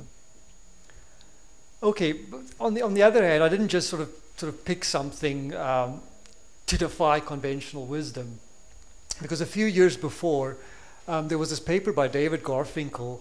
So he was actually trying to simulate the approach to a Big Bang singularity. And that is a very dynamical space-time. But he noticed that the harmonic time coordinate was actually a good time coordinate in the homogeneous isotropic case, sort of approaching a singularity, because it would slow down as you'd never actually run into the singularity. But he was also, he knew that he wanted to go beyond homogeneous and isotropic, so there would be a lot of dynamics. And so he was also worried about this problem.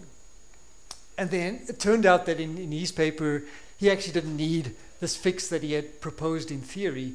But he noted that the way you can fix this, if there are problems with these waves becoming ill-behaved, we'll just add a set of source functions to the right-hand side. Now, the difficulties, well, like, what are those source functions in for a particular situation? So he didn't actually propose what they should be. But the thing is that this showed that in principle there's always going to be a solution. Because you say, well, well, any space-time in any coordinate system can be written in this generalized harmonic form. It's just, we'll take that solution, plug it into the left-hand side, it tells you exactly what the right-hand side has to be. The difficulty now is if you're in a Cauchy evolution, you don't know what the answer is going to be. You have to kind of uncover these source functions as you go along. But in any case, sort of for me, the thing that was inspirational about this is that an in-principle solution was available. So I knew I wasn't just doing something completely foolish by choosing harmonic coordinates. And it turned out in the end that you didn't really need much of a source function. Even for like an equal mass in spiral, you could probably get away with pure harmonic. It's just the very last stages, it helps to have a bit of a source function, but harmonic by itself is actually quite good. So when I first started looking at it, I realized that the coordinates wouldn't be a problem, but then the constraint problem was also present in harmonic. And that brings me to this final sort of ingredient that was sort of added to the code that made it work, and this is the so-called idea of constraint damping. And actually before that, many people had this idea. So the ideas were, so how do we deal with the constraints being ill-behaved? Well, we can modify the Einstein equations by adding various multiples of the constraints, or various homogeneous functions of the constraints. Because if the constraints are 0, we're adding 0 to the equations. So we don't change solutions to the Einstein equations, but if we deviate from them, then those things would have an effect. And then the idea would be you try to control how you've added those extra terms to perhaps try and tame the exponential behavior. So again, these ideas floated around, but the particular version that I used, I was at Caltech, at the time, and Karsten Gundlach visited, and he'd worked out the scheme for one of these many formalisms that I mentioned, the so-called Z formalism. But what he pointed out is that the Z formalism is actually similar in many respects to harmonic, and he suggested what he had proposed for Z4 should work with harmonic, and I tried that, and it's literally about as simple as this. So it's a little bit more complicated, but essentially it's saying, so now with the harmonic coordinates, you just take the source functions to this side. This has to be 0, so this is your constraints. So this should be 0 for any solution to the Einstein equations. So you can add any multiple of this, and I guess to get a good tensor expression, this has to be a tensor, but also it's important that this is a time-like vector. And essentially what they were able to show for the Z4 formalism is you pick a direction of time given by this n vector, you add some constant times this particular object, and by choosing the right sign for the constant, you can have the constraints damped in the direction of the time vector. And yes, a pretty simple change, and it worked. And just to so I guess it starts immediately, but let me just explain this now. Play it again. Let me say. So I spent probably a few years, all of my postdoc, working on the codes, developing stuff. But adding this was just a couple of days, literally. And then I saw what I'll show you here, how well it worked, and that's when I started getting excited. Sorry. Okay. So what I'm showing you here is, the first thing I tried it on then was a plain old simple Schwarzschild solution, non-rotating black hole. There are no dynamics. So the dynamics that you're going to see is pure truncation error. And this is an equatorial slice through Schwarzschild, two different simulations, one with constraint damping on the right-hand side, the left with nothing, the harmonic evolution. And what this square-like structure you're seeing is because I'm using a Cartesian coordinate system. There's adaptive mesh refinement, so the resolution's increasing here. That's the little black hole there in the center. And so now let me play it again. And this is the norm of the constraints. And so, and now it's not playing. Let's see. Okay, there it goes. And so you can see on the left-hand side, very quickly these things grow, and it went black because they grew so large, the computers generated what are called not-a numbers, NANs, and it crashed. On the right-hand side, pretty much nothing happened. There's nothing gravitational about this. This is just the constraints. That's fine. I can find another seat afterwards. Okay, but I'll just quickly play it again. So you can see the left-hand side, all the dynamics you see, that's the constraints blowing. On the right-hand side, pretty much nothing is happening. And so then I knew, okay, that's, then I started working hard on trying to get the first binary evolution. And let me just show you also one very early result. One thing that was also sort of what I wasn't 100% sure about is before people had proposed things that worked in symmetry-reduced space-time. So people were able to get Schwarzschild stable, but then when they broke symmetries, they went to the full 3D problem. What they had proposed stopped working. So again, just because it worked with Schwarzschild didn't mean it was going to work away from symmetries. So then, of course, I had to break all the symmetries.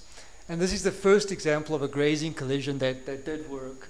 But also, just to show you how kind of unprepared I was for the success of that harmonic adjustment, is I actually didn't have initial data with black holes in them, 2 black holes. So what I did is I actually used scalar fields, very dense concentrations of scalar fields that under their own weight essentially collapse to full black holes, and that would be the binaries. So here on the left-hand side, that's the 2 pulses of scalar field. It's going through the orbital plane. They collapse, they form the black holes, and then those black holes merge. So I'll play this one. So there, I don't know if you could see very little bit in the center. There were 2 little black holes. They came from scalar field collapse. They merged. On the right-hand side is something called the lapse function. So it's zooming in, and that's kind of giving you a view of the black hole dynamic. So it's really a grazing collision of 2 black holes. One thing that I discovered to my surprise is that, let me try this again. So those are the two scalar. There we go.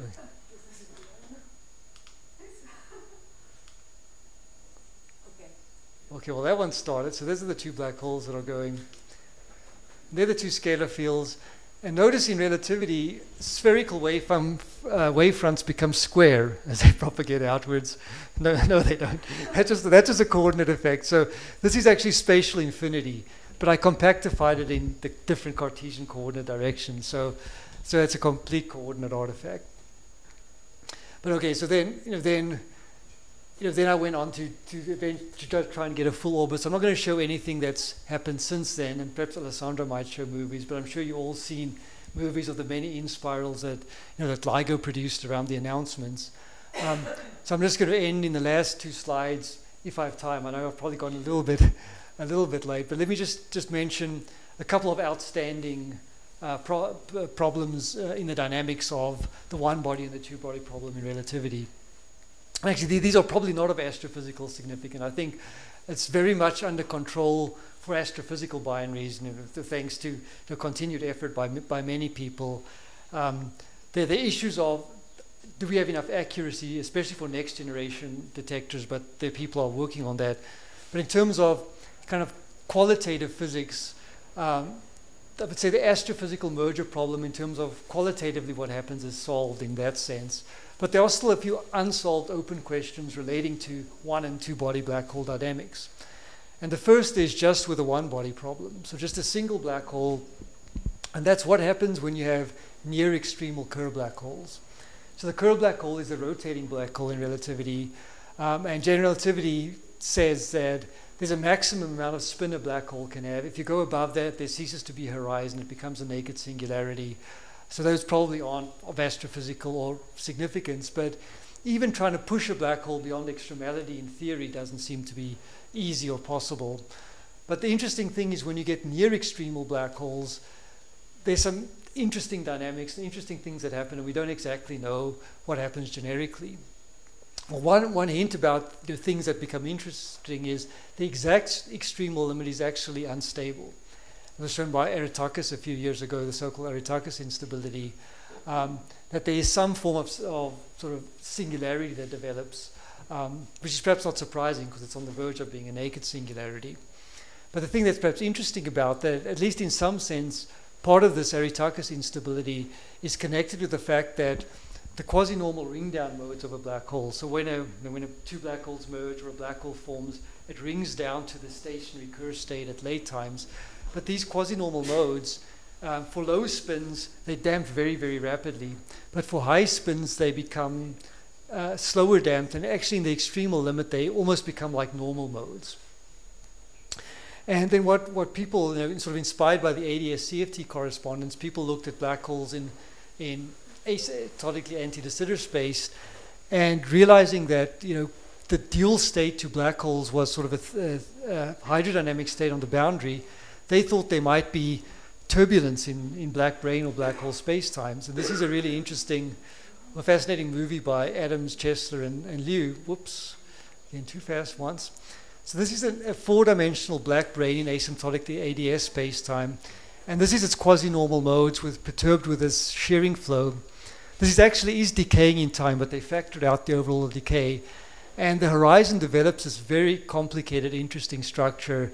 And it's difficult to define what turbulence is, but that looks like turbulence. So it seems in asymptotically four-dimensional anti-de Sitter space, black hole horizons can be turbulent. So people said, well, is that possible, like in our asymptotically flat space-time? And we don't know yet, so that's one of the open questions. But it was argued that in the zero dam limit, you might actually see turbulent dynamics develop on the horizon of a near extremal black hole. And unfortunately, it has to be very near extremal. They argued probably at least 4 decimals, 0.999. So it might not be that there are any black holes in the universe that have that. Okay, so my last slide, the last open problem, this now is with a two-body problem, and that's the ultra-relativistic scattering problem. So that's now taking two black holes or 2-point particles and making them boost, colliding them at ultra-relativistic velocities. So there's several interesting things that happen just from the geometric perspective.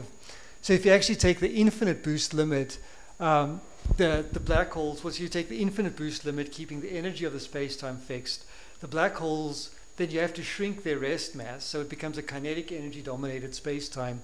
The rest mass goes to 0, and all the geometry gets length contracted to these plane fronted shock waves. And each one of them is given by the so-called Eichelberg-Sexel solution. So the ultra-relativistic version of the two-body problem is what happens when these two shock waves collide. And there's a lot that we know about in the head-on collision case. That's kind of like what Smar did in 75 for the rest mass dominated version of this. But we pretty much don't know what happens, especially when the impact parameter is pretty small in the ultra-relativistic case. Let me just tell you what happens for at least an approximation to this shockwave collision, where they're actually, you don't see it. So this is something called the Newman-Penrose scalar, which represent gravitational waves. There's actually null particles here. So I'm not using black holes, I'm using null particles to source these plane-fronted waves. You don't see them here, but this is sort of trying to approach this infinite boost limit in a controlled way with particles. And this is just the head-on collision case. So they collide, they very quickly form a black hole, and I can see this fascinating patterns as the gravitational waves just sort of infinitely spiral around the black holes and decays away. So that is just a pretty picture, but it just also demonstrates that there's fascinating dynamics that's happening. We don't know what happens in the off-axis case. And just a final comment where, let's go wild with the speculations here. But one thing that's interesting about this infinite boost limit is that in that limit, there stop being horizons. Okay, it's technically a naked singularity, but if in some sense there aren't black holes anymore, then, with the head-on collision case where I showed you a black hole does form, if you have a very large impact parameter, they'll presumably be deflected by some angle and black holes won't form. But that means at a critical impact parameter, you'll be at a threshold of black hole formation. And so another fascinating topic in relativity is the so-called critical phenomenon in gravitational collapse discovered by Matt Choptowicz in the early 90s. And that says that at the threshold of black hole formation, there's presumably universal behavior that emerges from the field equations. And space-time there's some hypothetical, interesting universal solution that emerges. So the two-body problem in the ultra-relativistic limit at a critical impact parameter might actually be related to critical phenomena. And just saying, getting back to the previous problem that I mentioned about turbulence on extremal black holes, unfortunately it turns out with astrophysical mergers, even if you start with near extremal black holes, when they merge, you don't form a near extremal black hole. It's actually pretty far from extremality. So astrophysically we might be doing it, but back of the envelope, is there any way to form a near extremal black hole through collisions? And again, it might be at this critical threshold. So there might be extremal black holes formed that might be a critical threshold. I don't know, I think it's a fascinating open problem, even if it's perhaps not out there in the universe. But thank you.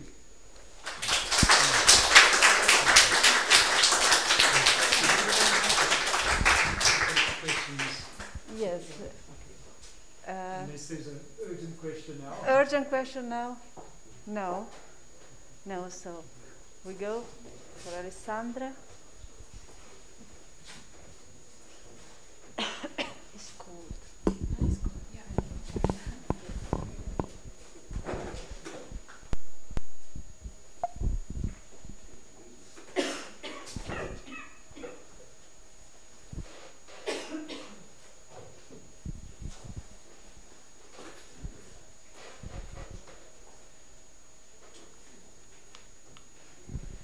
Okay, so first I'm very happy to be here and I feel very honored for this award and also for sharing it with Frans and Thibault. So I assume that everybody here in the room has seen the plot here on the left, the first binary black hole merger discovered by the LIGO and Virgo collaboration. And since 2015, almost 90 gravitational waves have been observed by the LIGO and Virgo collaboration. They are represented here in this plot. This is the mass of the black holes in solar masses. You can appreciate the spread in mass from something like 5 to 90 solar masses.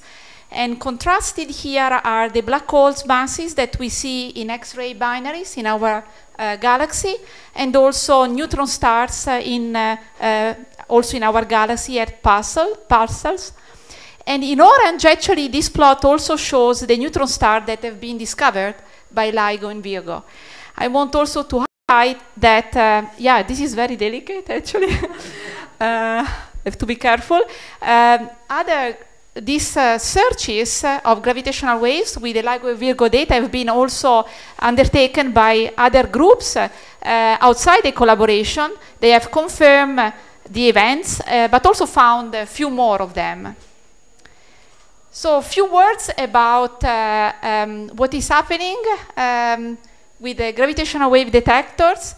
The last run, the third run, ended at the end of March 2020, and since then the interferometers have been under an upgrade. They will come back online at the end of this year with a fourth run, reaching a range, a distance to observe neutron stars almost close to 100 megaparsec. And in this plot here you see the fourth run coming at the end of this year, as I said, bringing also the detector Kagra in Japan in the network. And later there will be also a fifth run, which will involve very likely a detector in India. So with the fourth run at the end of this year, we expect something like 3 detections per week. So in a year of the order of 100, and we are still probing a binary system in our local universe, so up to a redshift around 1. So what I want to describe in this very brief presentation, thank you for this brief presentation. So I wanted to emphasize the importance of the theory in detecting gravitational waves and build the templates that are needed, as Michael was remarking in the first talk, to interpret the signal.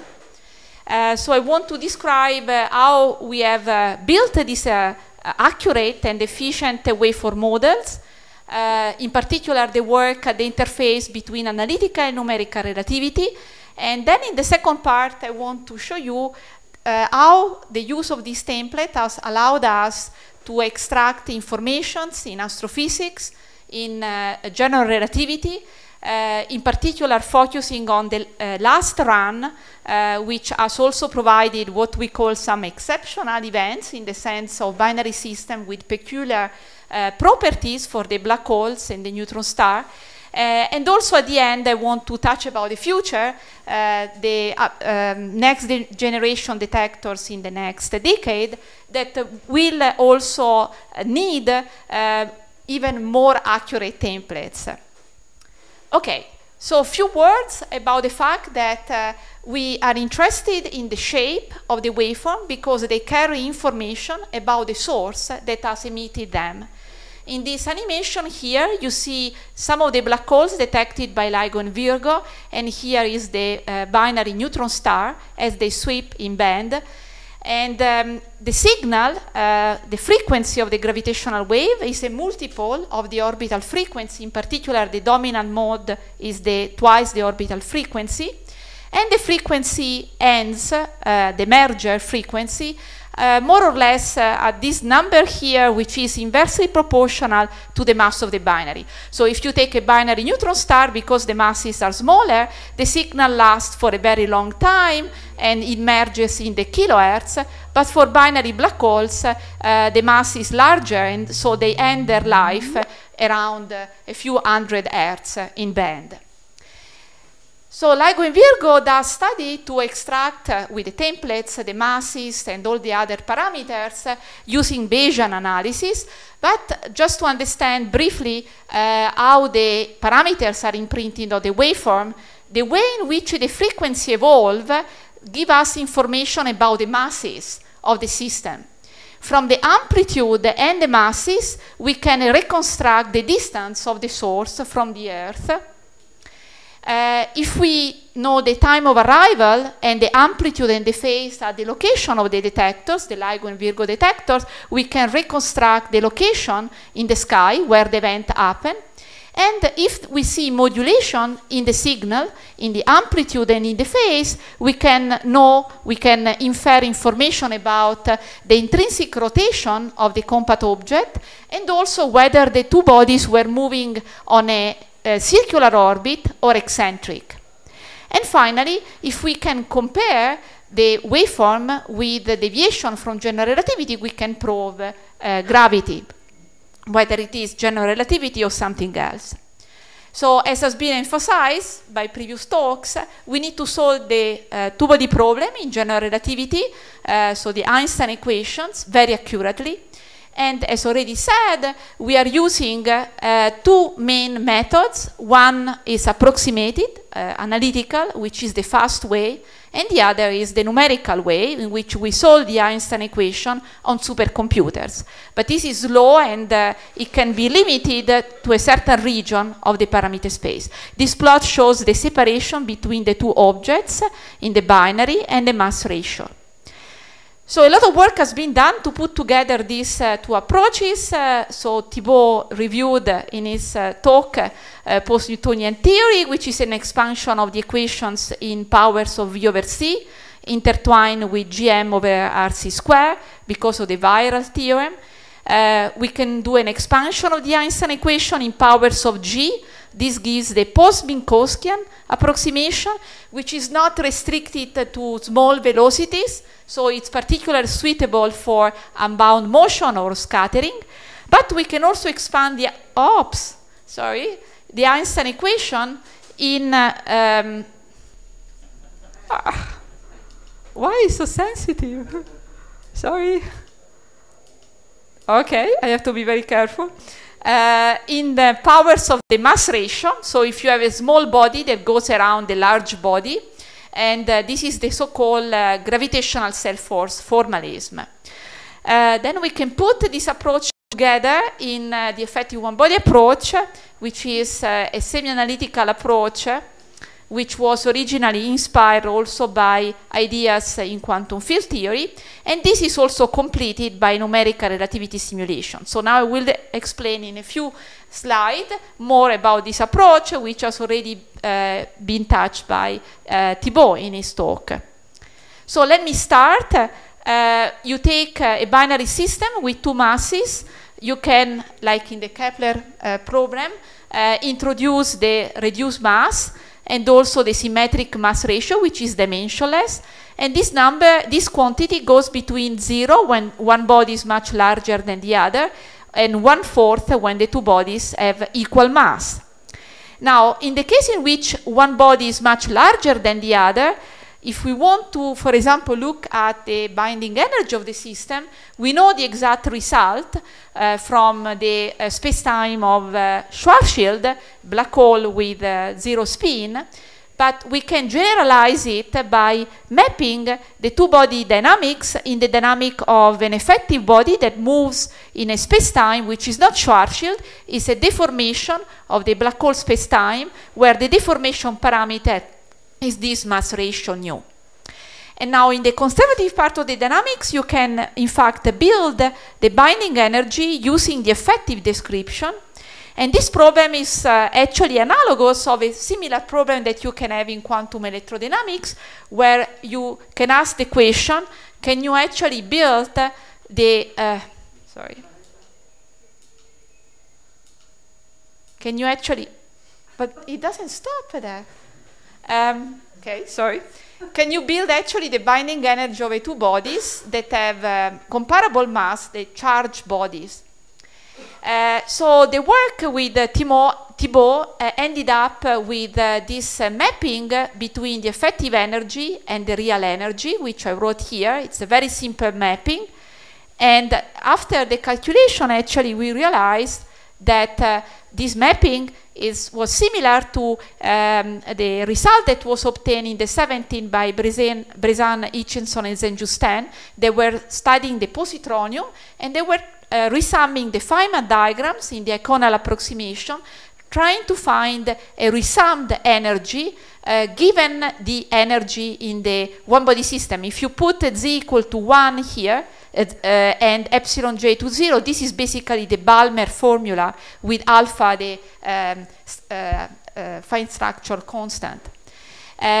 Okay, so actually, for people here in particle physics, this quantity here, if you are studying scattering states, can be related to the Mandelstam variable through this relation here. So this quantity here is basically the most natural symmetric function of the momenta of the two particle system that reduces when one mass is smaller than the other to the energy of the body of mass m2 in the rest frame of mass m1.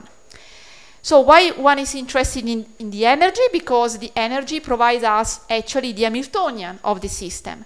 And now if you have, so if you start from the post-Newtonian Hamiltonian, you have a resummed, so first of all, you have the effective Hamiltonian, which is a deformation of the Schwarzschild Hamiltonian, and then you resum it in this way, and the potential in Schwarzschild become now dependent on nu, the symmetric mass ratio that I introduced before. So in Schwarzschild you will have only this term, but now you have correction at 2pn order, 3pn, and then 4pn that were later obtained in these papers. So why we care about the Hamiltonian? Because the Hamiltonian, as you will see in a moment, enter in the Hamilton equation and allows to determine the dynamics. Higher order corrections can then be added and calibrated to numerical relativity, as I will explain in a moment. Now, having, as I said, the Hamiltonian, you can basically write the Hamilton equation with the radiation reaction force, and then solve this equation and obtain the orbital motion. And on the orbital motion, you can also compute the gravitational waveform. And this is what we did in the second paper with Thibault. So here you see the waveform during the in-spiral. And then at the time, we had also a suggestion on how the waveform could be completed also during the merger and ring down with a superposition of quasi-normal modes. This plot actually here shows the evolution of the frequency of the gravitational wave also going through merger and ring down. Okay, So now it came in 2005, the breakthrough in numerical relativity with the work of Frans. This plot was also shown by Michael. Actually here you see also in the numerical simulation of the two black holes going around and then merging, the evolution of the frequency of the gravitational waves going through merger and then in the so-called ring down phase. As you can see, the merger is very actually short in time, but is very energetic because the frequency actually increases very rapidly at the very end. And then it turns out that I met Frans in 2006 in a conference outside actually the University of Maryland, where I had just arrived at the NASA Goddard Flight Space Center. And at the time, then we started a collaboration with also Greg Cook, where we tried to understand what the numerical simulation were saying. And here is a comparison with an effective one-body waveform with no information from numerical relativity. This was also shown by Thibault. You know, there are some differences, but this is a semi-analytical prediction, and the other one is full numerical relativity, so this is understandable, I think.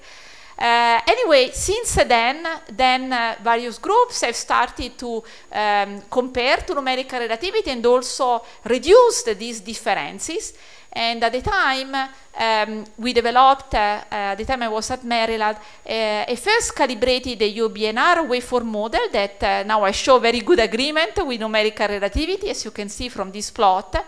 And actually, this waveform model was used in the very first search for binary black holes, non-spinning binary black holes, by the so-callld initial LIGO and initial Virgo that happened before 2015. There were data taken in these two periods and analyzed with these waveform models, but no events were found at the time. The sensitivity was not good enough actually to find events.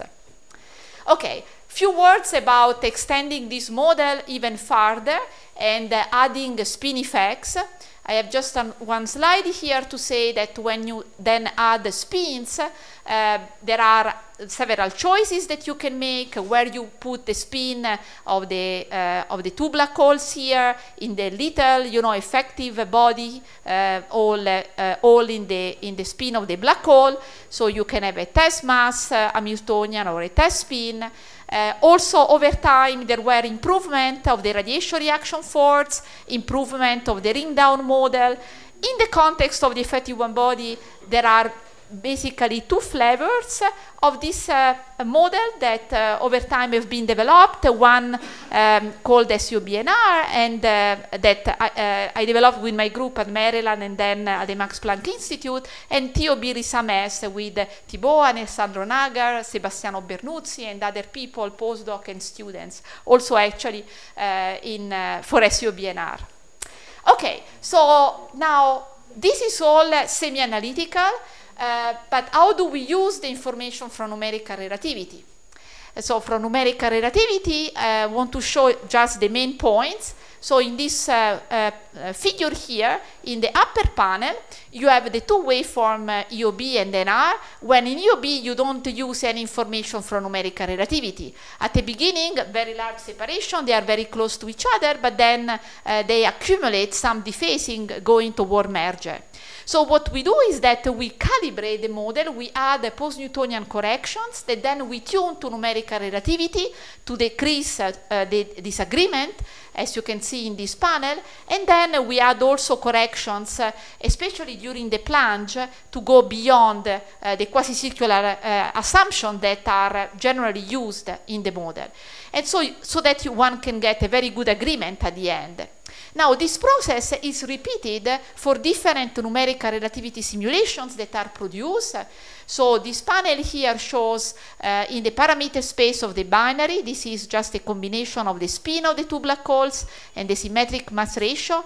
In different points of the parameter space, we have numerical relativity simulation in green and blue, and also in orange here.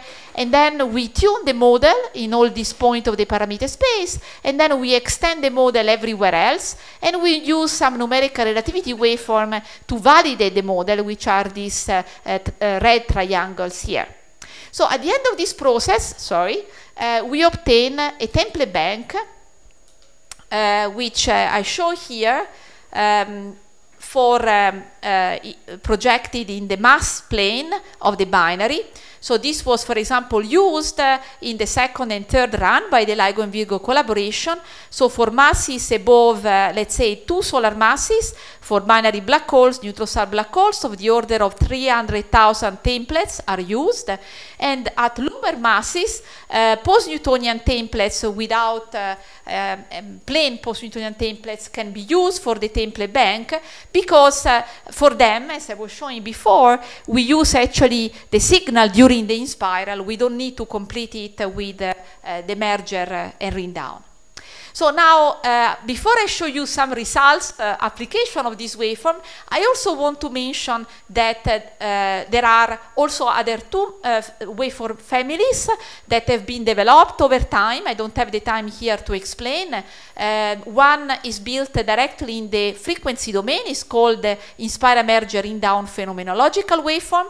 These are also very important because they are very fast to evaluate, because built in closed form in frequency domain. And more recently, so-called numerical relativity surrogate models have also been developed, which interpolates directly the numerical relativity simulations.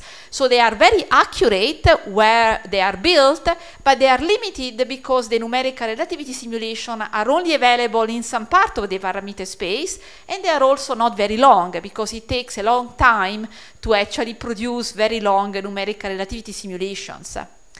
Okay, so now let me start showing you some of the applications for the observation of LIGO and Virgo. So the first one is the event discovered the 14th of August 2019 has been called a binary with a puzzling companion. Why? Because the mass of the primary is certainly a black hole, because it has a mass around 23 solar masses. But the companion, the smaller one, we don't know if it is a neutron star or a black hole, because the mass is between the 2. Because of the very large mass ratio in this binary, this system is also quite interesting because the gravitational radiation is much more richer. This is a visualization of the waveform that corresponds to this event, and harmonics beyond the dominant one, which is the quadrupolar, could be actually seen. For example, the octupolar, starting from 9 seconds before merger, can be seen here. 4 seconds before merger, the L equal to 4, M equal to 4 can become visible, and one can has to go very close to merger, 1 second before merger, to start seeing the L equal 5, M equal 5. Now, I want to emphasize that, for example, for this event, it was very important to have physical effects like higher harmonics and also precession of the spin in the templates, because, as shown in this plot, which shows the posterior distribution of the mass of the secondary, if precession and higher harmonics were included in the templates for both these 2 families of template models, you can see that the posterior distribution are tighter with respect to the case in which these physical effects are not included. And for this event, it was very important to nail down the mass of the secondary, because, as I said, it's very peculiar. We don't know if it is a neutron star or a black hole. And the neutron star is supposed to have a mass not larger than 2.1 or 2.2 solar masses. So in this case was around 2.6, as I was saying. Now, another example, I wanted to make is, no, I think I have to go, sorry. I think with the video, this is a problem, this going, it doesn't allow. Yeah, but there is the video that I cannot show.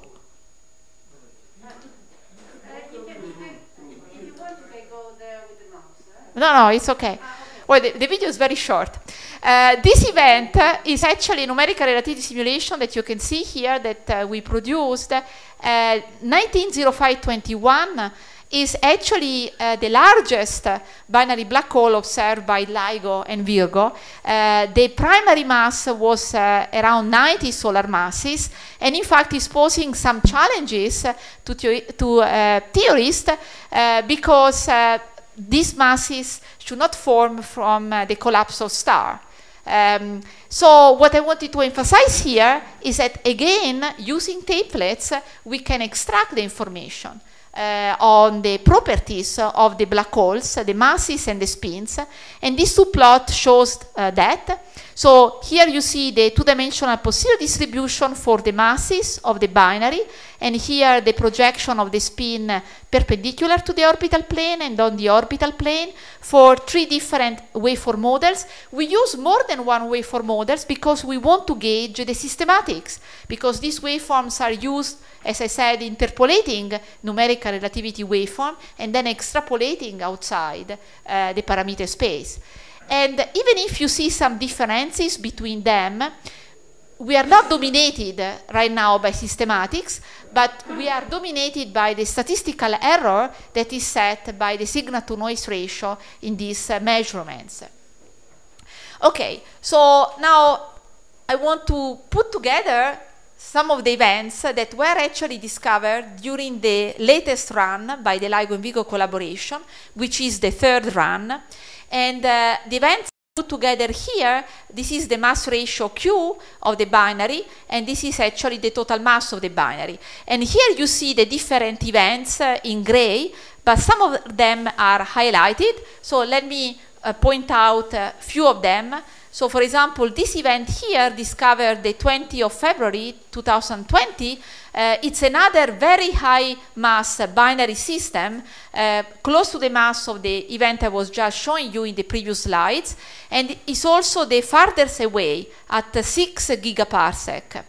So this is the one I was just showing you in a few slides ago, okay, the one with the puzzling companion. This event here is also quite peculiar because the mass ratio is around 30, which is really quite large. And finally, the last one I wanted to emphasize, I will come back to this in a few slides, is the first robust neutron star black hole discovered by LIGO and Virgo.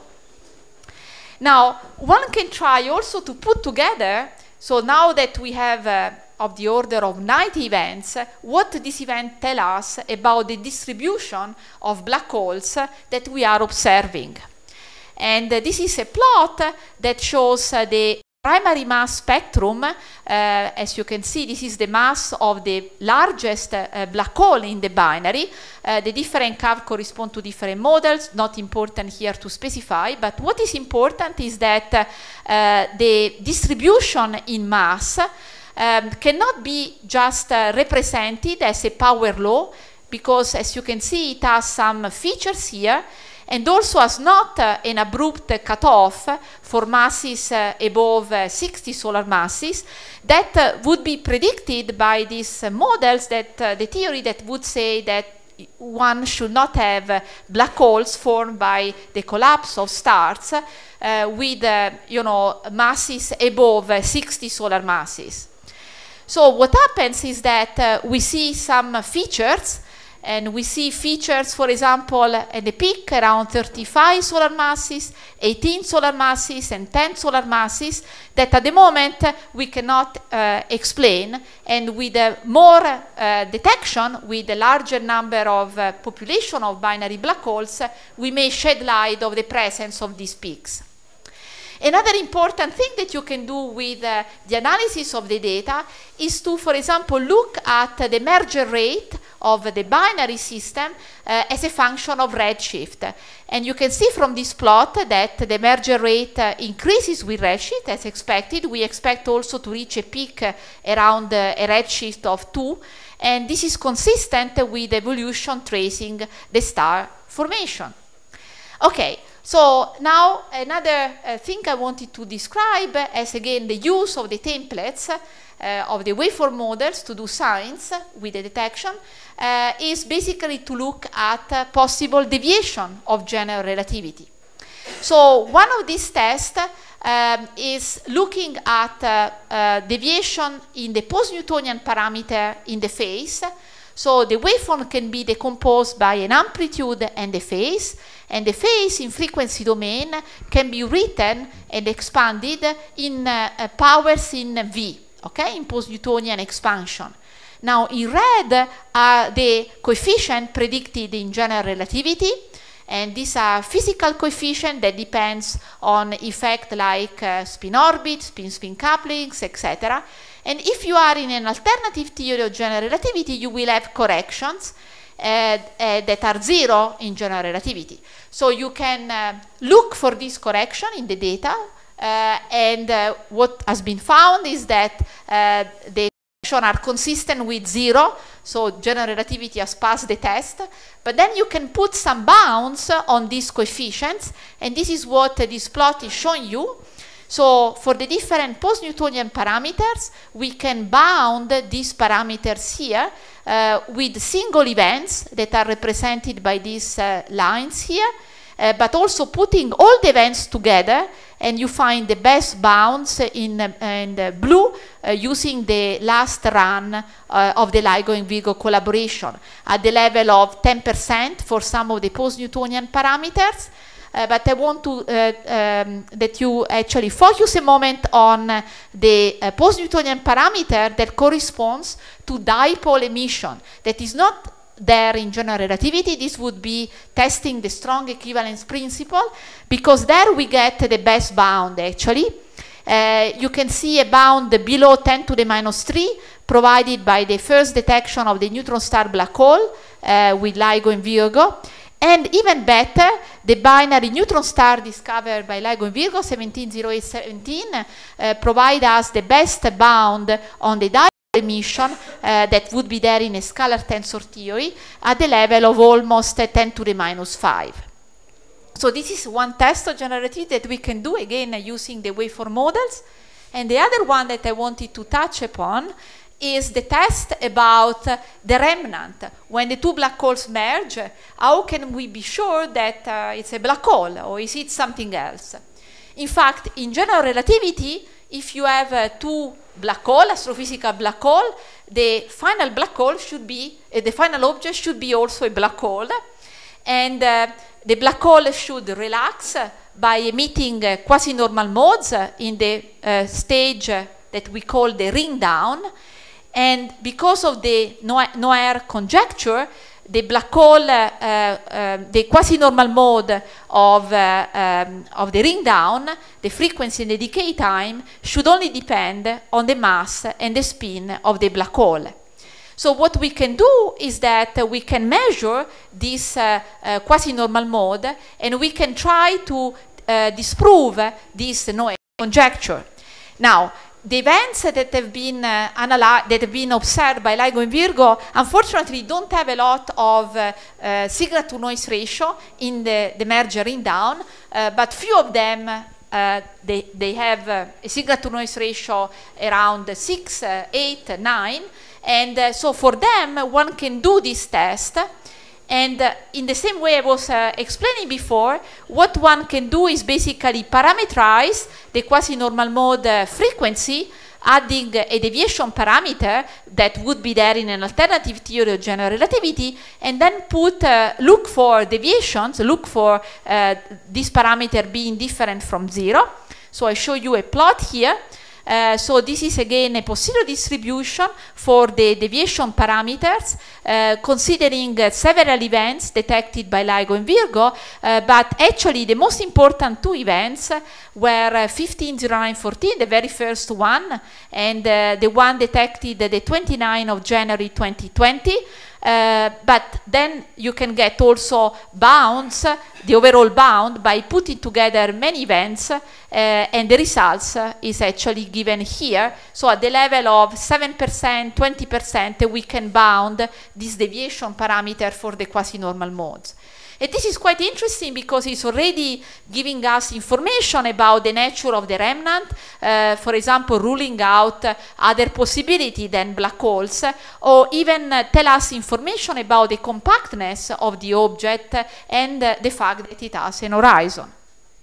Okay, so the last few slides I have are about actually the use again of the waveform models to extract information on matter, because with LIGO and Virgo observation we have also seen binary neutron star and neutron star black holes. So for neutron stars we are interested in the internal structure and the composition. So they are characterized by equation of state, the neutron stars. So here is represented basically the equation of state of neutron star, the mass as a function of the radius. And now why we can probe a neutron star and the equation of state?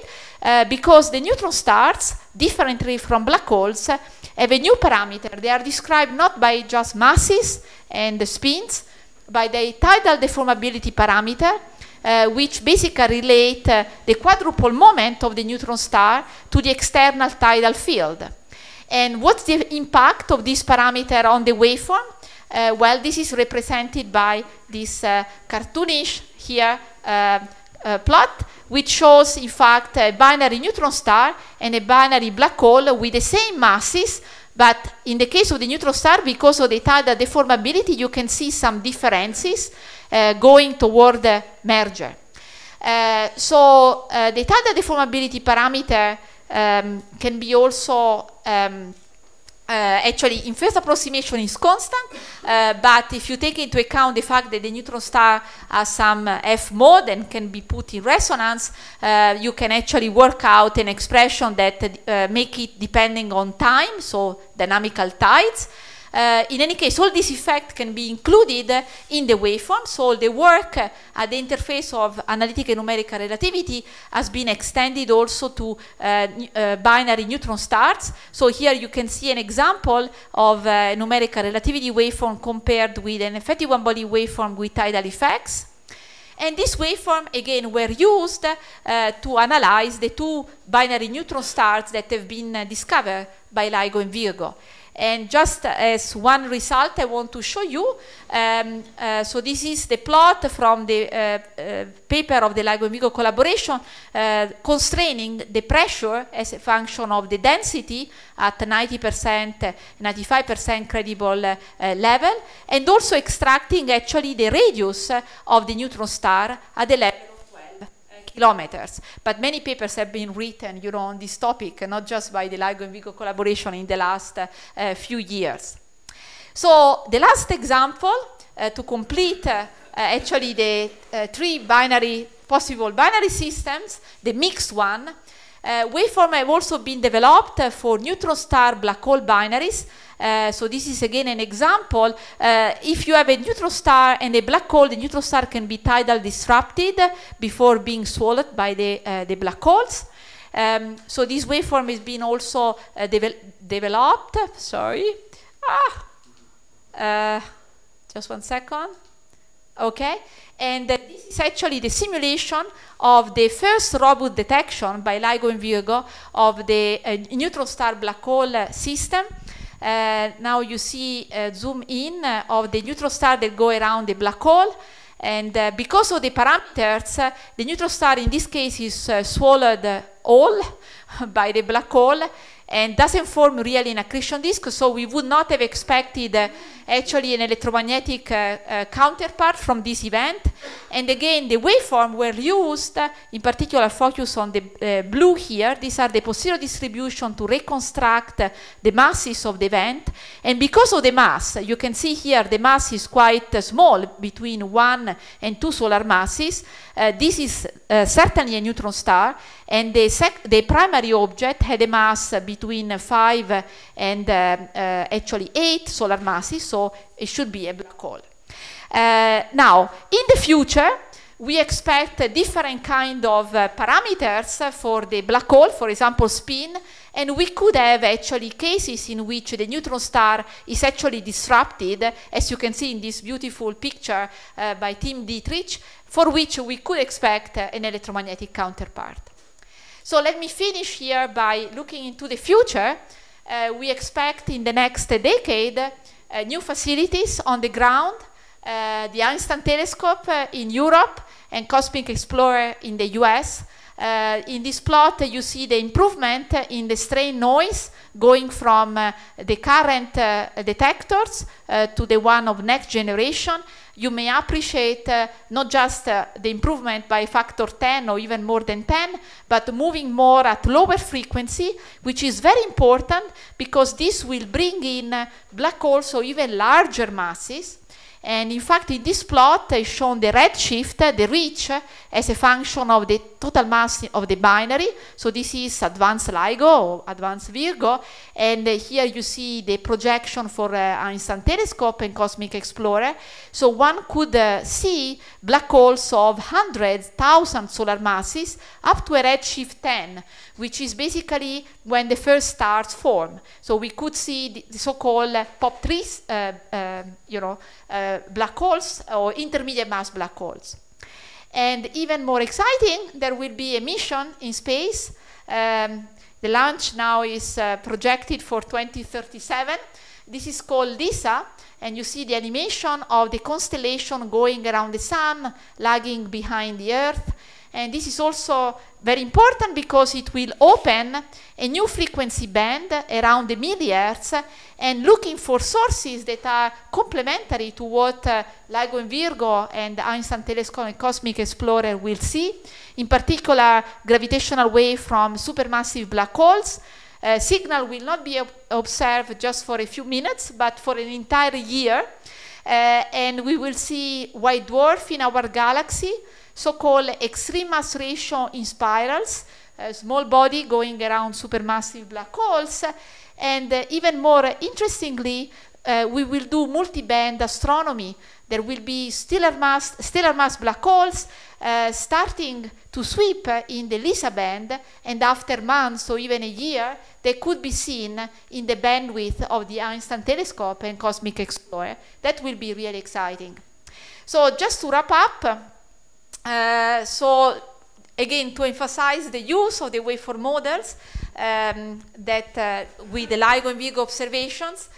So with the first two runs, we have been able to observe, let's say, the tip of the iceberg of the binary population. All the events, the 10, 12 events that were obtained at the time were not very different from each other. But the third run, which has been more sensitive, has unveiled a much richer picture of the population of the binary system. We have seen also some exceptional sources characterized by larger mass ratios, presence of spins, and even neutron star black holes. There are questions in astrophysics that are still to be explained. The very asymmetric mass system where the secondary mass is between a neutron star and a black hole. The black holes with very large mass that are populating the high mass gap where we should not expect black holes formed from collapse of stars. I showed you also a few examples of tests of general relativity that have been done. There is a bright future with the next decade, with more observations with much larger signal to noise ratios. And of course, this poses many challenges to many of us that are developing more accurate waveform models, because with a higher signal to noise ratio, we need to have also more accurate numerical relativity simulation, more accurate semi-analytical models, and also more even physical effects, in particular eccentricity, which until now, the waveform model didn't contain. So I want to end also thanking my group. You see some pictures here. And also to thank the LIGO, Virgo, and Kagra for collaboration, because I believe even the word that has been given, would not be there, perhaps, if not with the construction and the work of many engineering and experimentalists that have built this detector that allowed actually us also to carry out these interpretations of the signals with the waveform models. Thank you very much.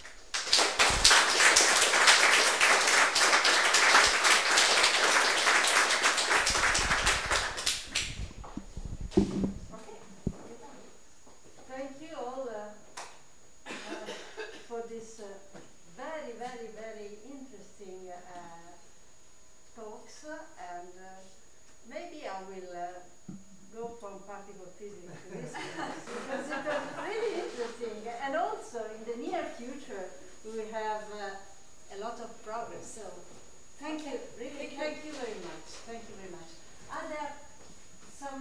curiosity or question or no? No. So Just a curiosity.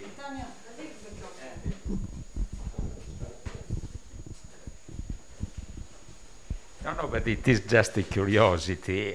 You know, I was wondering if one considers the possible source of primordial gravitational waves, for instance, from an inflationary epoch. Could you, for instance, have some computation of the waveform of this kind of primordial gravitational waves from the kind of inflation which took place? So could I have some idea, for instance, if it is a single field inflation or a different inflationary epoch, assuming that someday in the future there can be some experimental access to these primordial gravitational waves? I don't know. Okay. Yes.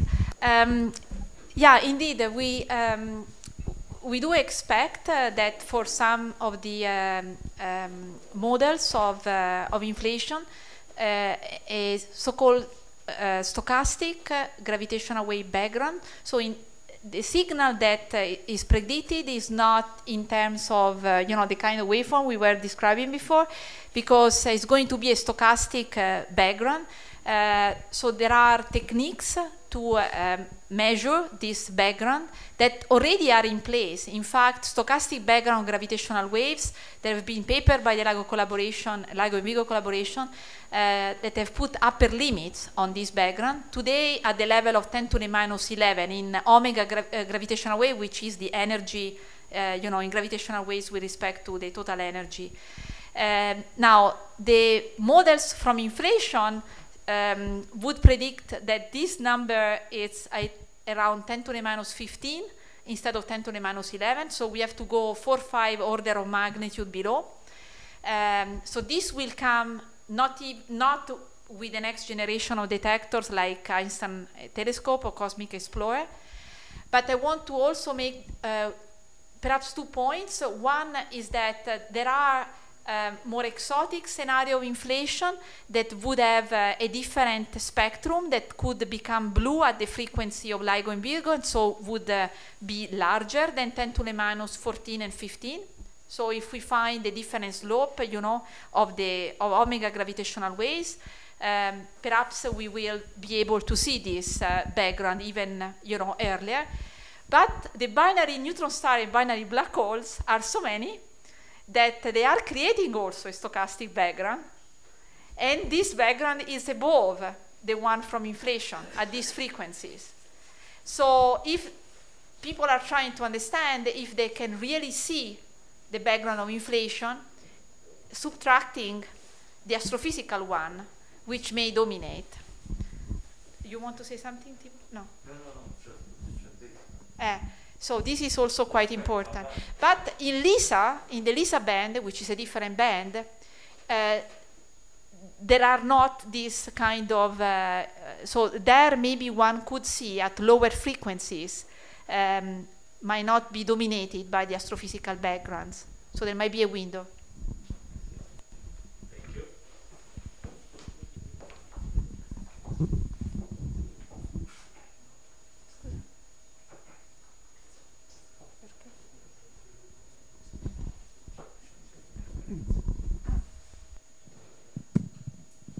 Mi dicono dalla regia di cambiare il microfono.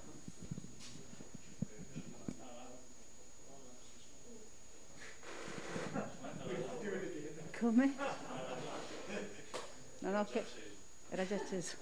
L'ho spento. Ok. Okay, if you have other curiosity, maybe we can discuss after. And now I think we can go for the... So, President, please. Me too.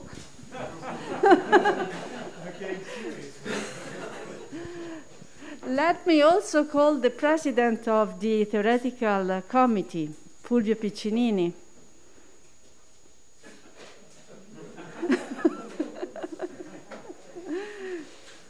Do you want to say something? No, thanks for the brilliant seminars and for all the work you did. Is very exceptional. Really, congratulations from all the theorists. Okay, so I don't know. From whom should I start? I don't know. Also Is personalized. are at the bottom. Let's start from the right. So, Alessandra. So, oops. It's a pleasure. So, I'm not able to do this kind of things. So, Alessandra, it's a pleasure to award you of the Galileo Galilei medal. Okay, thank you very much. And we have also a diploma.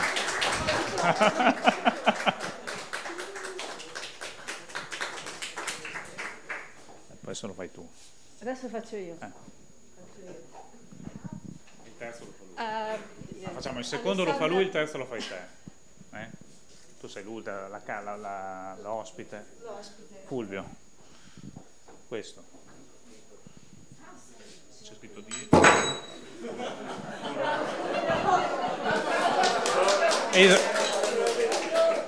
Is a theoretician. The second one is for Frans. Congratulations. And which one is? We don't know. Ah, this one. Congratulations. Be careful. Be careful.